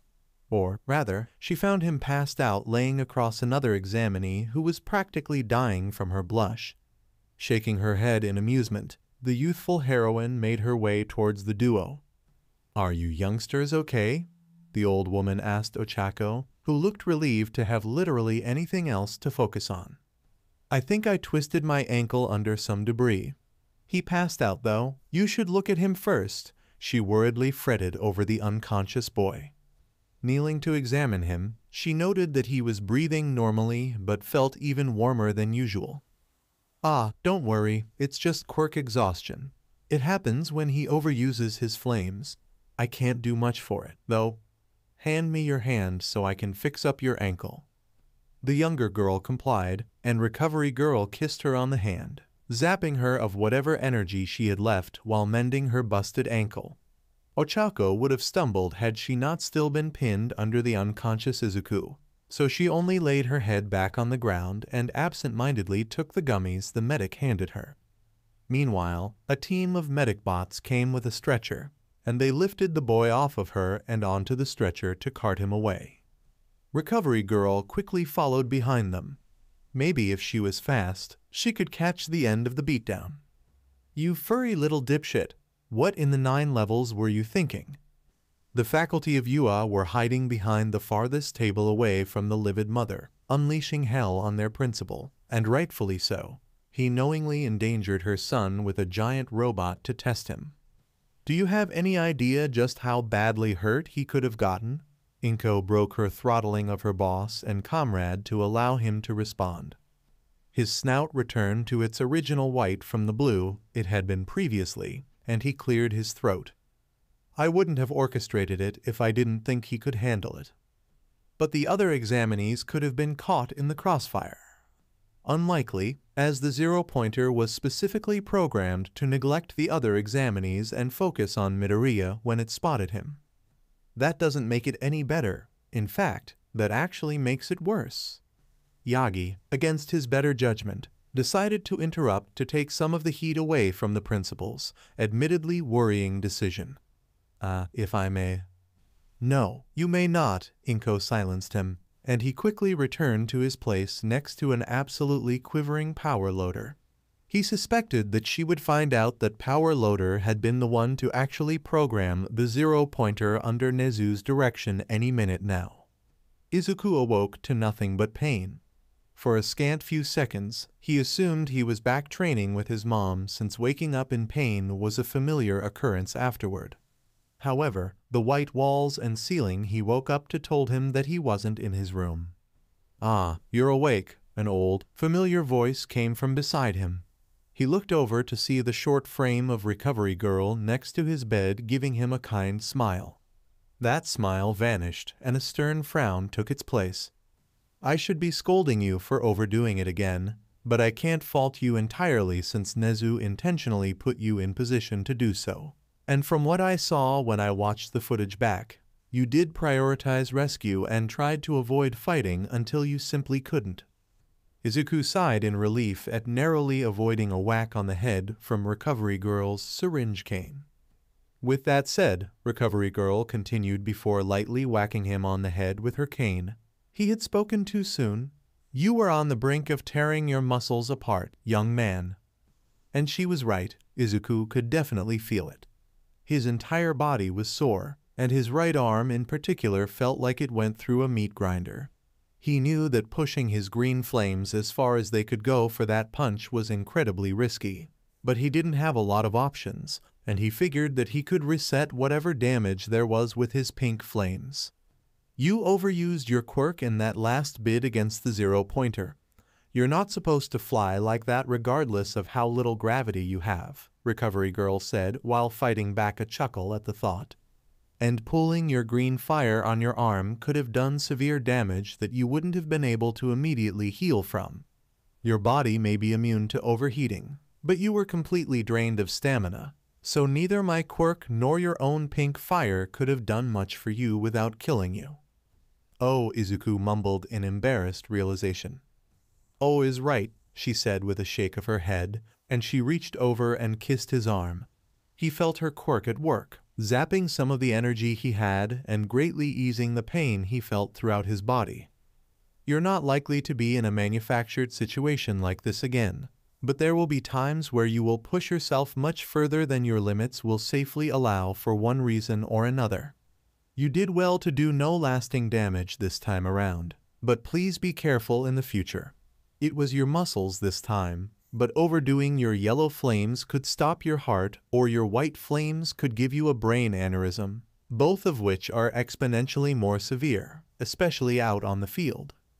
Izuku was silent in thought at her words, missing the doctor's muttering about reckless damn rodents and Inko would burn this school to the ground if anything happened to her boy. He hadn't considered what would actually happen if he really went overboard with his quirk. The migraines from his white flames were usually enough of a deterrent, but the fight against the zero-pointer was the first time he truly went beyond plus ultra, and he supposed that there were consequences for that. "Since you're awake and in relatively good health, I can let your mother in," Recovery Girl stated, snapping Izuku out of his thoughts.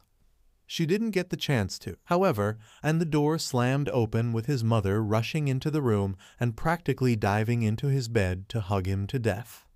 "I'm so glad you're okay," she practically cried. "I can't believe my son is so cool."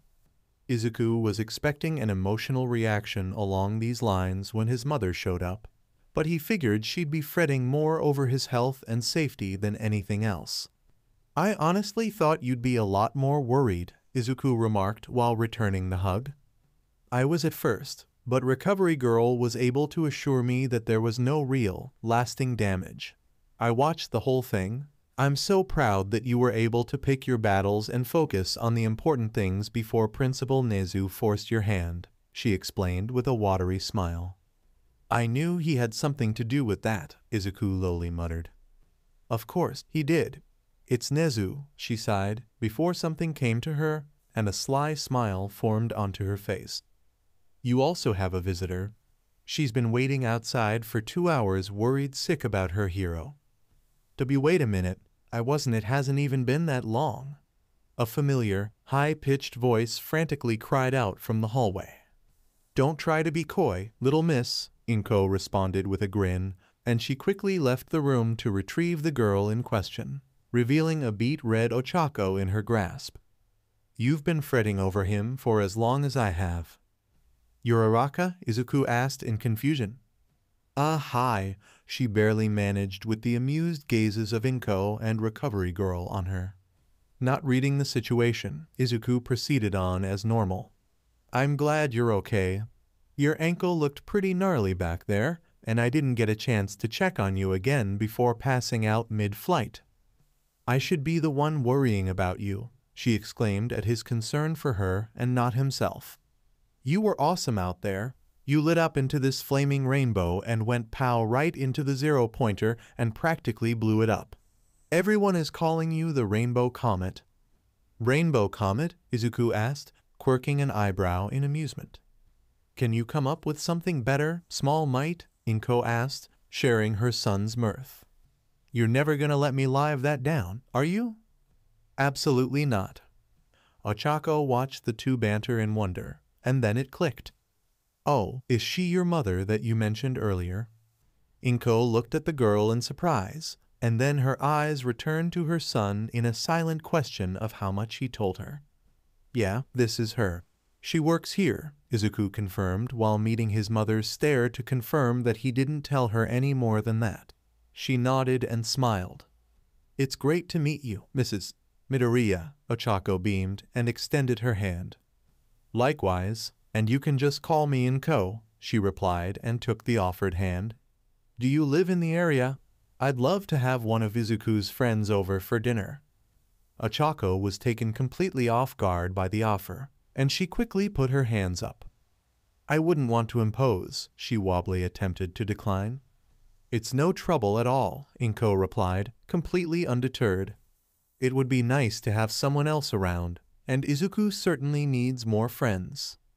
Recovery Girl, knowing exactly what Inko was doing, turned around at her desk to stave off the laughter. Izuku, meanwhile, kept a close, calculating eye on his mother. She was up to something, and the fact that he didn't know what put him on edge. "Well, I guess I could, just this once," Ochako bashfully accepted over the rumbling of her stomach. She yelped as Inko snatched her and Izuku's arms and yanked him out of the bed before throwing a quick goodbye to Recovery Girl and leaving with the two teens in her tight grasp. Recovery Girl couldn't hold back her laughter any longer. She's just like her mother. I wonder if Toshi has figured it out yet? So, Ochako, do you live in the area? Inko asked while she and the two teens were eating the katsudon she cooked to keep Izuku quiet about his suspicions. HM? Oh, sorry, she quickly apologized as she was completely lost in the meal. I'm actually from My parents rented me an apartment out here so that I could take the entrance exam and not have to ride 2 hours on the train. Her expression became slightly downcast. I don't know how long I'll have it, though. I don't even know if I'll be accepted into UA. Stop that. You'll be accepted for sure, Inko chided. I was watching the entire thing. There's no way a team like you two don't make it in. Wait, aren't you grading the exams? Should you even be telling us any of this? Izuku questioned. Who's gonna stop me? She replied with a raised eyebrow. Fair enough, he accepted with a nod. Worst case scenario, she continued, turning back to Ochako. I can just take you on as an apprentice and force them to admit you. What? Both teens choked out. Did I not say that was an option? She asked her son. No, you never mentioned anything of the sort, he answered while trying to regain his bearings. Wait, apprenticeship? How would you be able to do that? Ochako coughed. I'm a retired pro, Inko explained to the girl who now had stars in her eyes. Since I still have my license, I reserve that right. Principal Nezu also owes me quite a few favors. Now, I doubt it'll come to that, though. Izuku took a moment to gather himself completely before refocusing on his mother. I'm surprised you just came right out and said it. You never used to be this comfortable with talking about it in the past. It would have come out at some point, Inko shrugged. Being the underground heroics teacher kinda puts you back into that world whether you like it or not, so there's no use hiding it.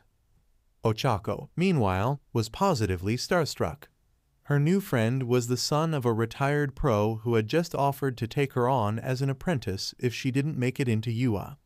Now the two of them were bantering again like she didn't just casually drop a bomb on her entire world. She refused to believe that what was happening was real, but a few pinches to her arm confirmed that it was indeed real life. Why? She finally asked, getting the attention of both Midoriyas. Her cheeks immediately flushed at the newfound attention, and she quickly elaborated. Not that I'm not super grateful at the offer, but it's so sudden. Why me, of all people? Stop that. Huh?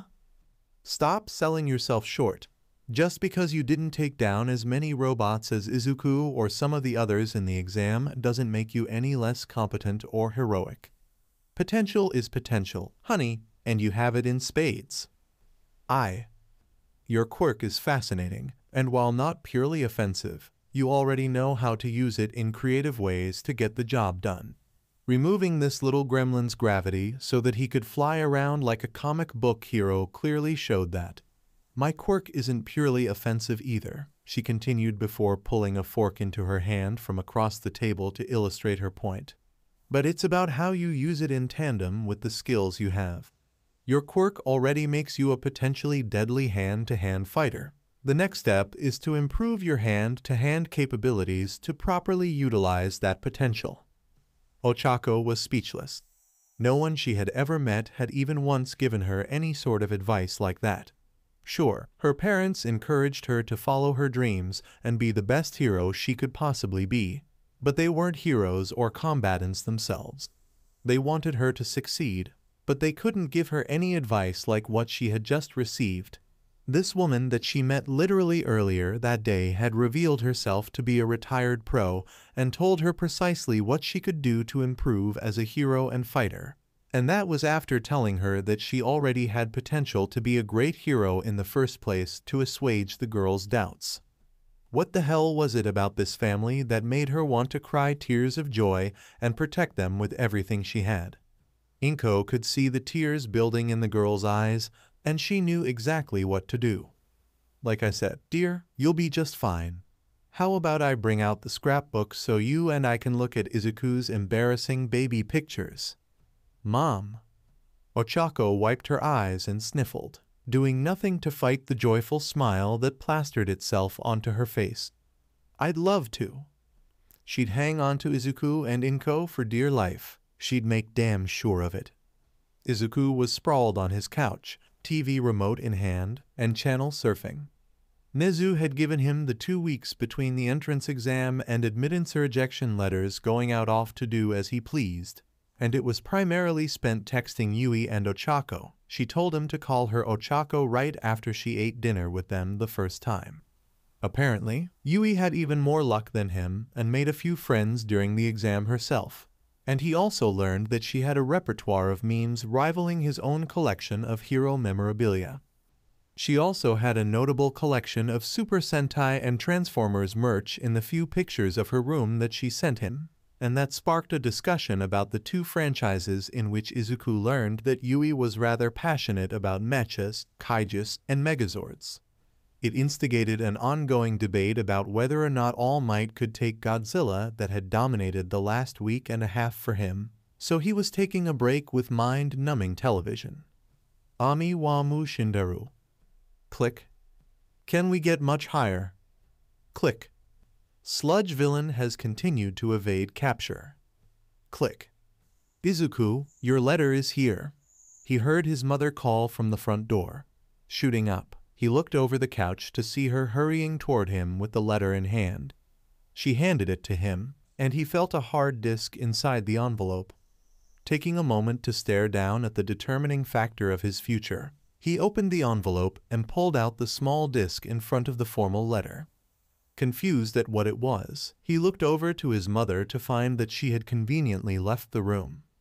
Putting the disk and letter down on the coffee table in front of him, he was taken by surprise when a holographic projection of none other than All Might appeared from the disk. "I am here, as a projection." Izuku quickly clamped down on his excitement before he could attempt to have a conversation with a pre-recorded video of his idol. "Young Midoriya, you received a perfect score on the written exam. That alone would guarantee you admittance to the school in the General Studies department. But your story does not end here. In the practical exam, you racked up a total of 57 villain points." "Geez, was it really that much?" he asked himself. "It certainly was," All Might responded with his giant smile, and the video continued before Izuku could question any further. "That alone would have gotten you ranked 8th in total points scored. But what kind of hero school would we be if your ability to destroy robots was the only thing we graded on? We were also looking at the content of your character when placed in a situation to help another, even at the cost of yourself. Your many instances of helping and rescuing your fellow examinees, especially when you didn't have to, truly displayed that you have the heart of a hero, and as such, you were rewarded 75 rescue points." 75? Izuku incredulously shouted. "Yes, 75. That adds up to 132 total points scored. That comfortably puts you in first place. It is my pleasure to say welcome to your hero academia, young Midoriya." The projection faded, and Izuku sat on the couch with only the low sounds of the TV in the background. It was all starting to catch up to him, and a giant smile crept onto his face. "I did it!" he shouted in pure elation. "Language, young man," came the stern response of his mother from the other room, but the effect was muted when she poked her head into the living room bearing a kind, proud smile. Izuku felt like he was walking on air, and he immediately went to text his two newest friends to ask them if they got their letters. He saw that they had apparently gotten theirs a little before him, as they both sent him texts declaring that they were accepted and asked him what class he was in. Figuring that the formal acceptance letter had that information, he checked to find out that he was in Class 1A. He was happy that Ochako appeared to be with him, but he was a little bummed that Yui was in 1B. Suddenly, one particular detail occurred to him. During the projection, a list of the rankings from the entrance exam appeared on screen. Turning on the device and fast-forwarding to the end, he stopped the recording on the results. He was in first with his 57 villain points and 75 rescue points, and he noticed that Ochako was in fourth with 28 villain points and 45 rescue points, likely from her helping him take down the zero-pointer and then catching him afterward. But a single name stood out to him. Katsuki Bakugo, second place with 77 villain points and 0 rescue points. Bakugo was there, Izuku quietly said to himself. And if he was being honest with himself, of course Bakugo was. It was his dream to be the best hero ever, and become even better than All Might. And there was no better way to accomplish that than by attending the best hero school in the nation and All Might's own alma mater. It came as no surprise to the green-haired boy that Bakugo trained exceptionally hard for it, as his score of 77 villain points made clear. But that brought a specific event back to his memory. Out of my way, extra. There was something familiar about that voice and hair to Izuku at the time, but meeting Ochako pushed it from his mind. Now, with nothing distracting him, it became all too clear to him. Holy shit, that was Bakugo, he said to himself, subconsciously making sure to keep his voice low to prevent his mother from hearing him. Did he not recognize me? Did I not recognize him? Then another thought occurred to him that could make his time at UA complicated. I hope he isn't still upset about what happened all those years ago. Looking back at the ranking, he winced. He'll definitely be upset about getting second place, especially to me. Katsuki Bakugo was having a good day. He had dominated the entrance exam 2 weeks prior like he knew he would, and all that was left was to wait for his inevitable acceptance. Passing the time at his shitty school with useless extras was tedious, however, especially with the annoying pink-skinned girl with horns that was always on his case about being mean to people and kept trying to be his friend. He didn't need friends. He was a winner. He would be the best damn hero ever. So, when the letter from UA finally came in the mail, he knew it was simply a formality. He destroyed the most robots in his zone, and the written test was a piece of cake. The envelope contained a disc and a formal letter, so he pressed play on the disc, and a holographic projection of All Might appeared. Now he was stoked. All Might himself was telling him how well he did.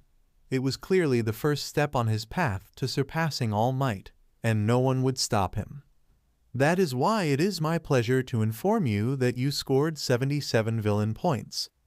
Hell yeah, 77 points. That earned you second place in the total rankings. Bakugo's brain stalled at that declaration. He didn't hear a word of All Might welcoming him to UA and the projection finally shutting off. His mind was stuck on the simple, almost alien detail of him getting second place. He grabbed the disc and rewound it, if for no other reason than to ensure he hadn't misheard.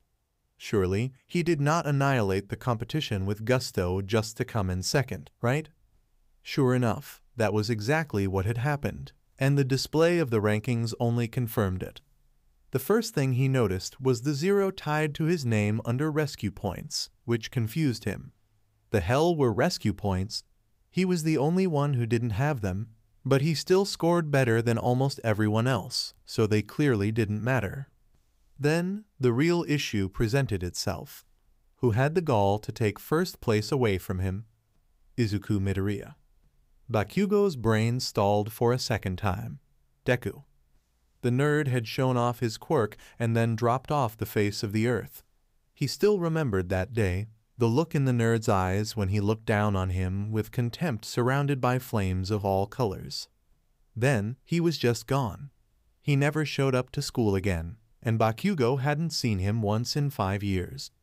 In that time, the old hag pulled him out of his school and transferred him to one on the other side of the city with the excuse that their principal was a pedo, but he was dubious about that. The news that came out a short time later and continued over the years about entire school districts being dismantled for promoting quirk discrimination and terroristic ideologies only confirmed his suspicions that something bigger was going on.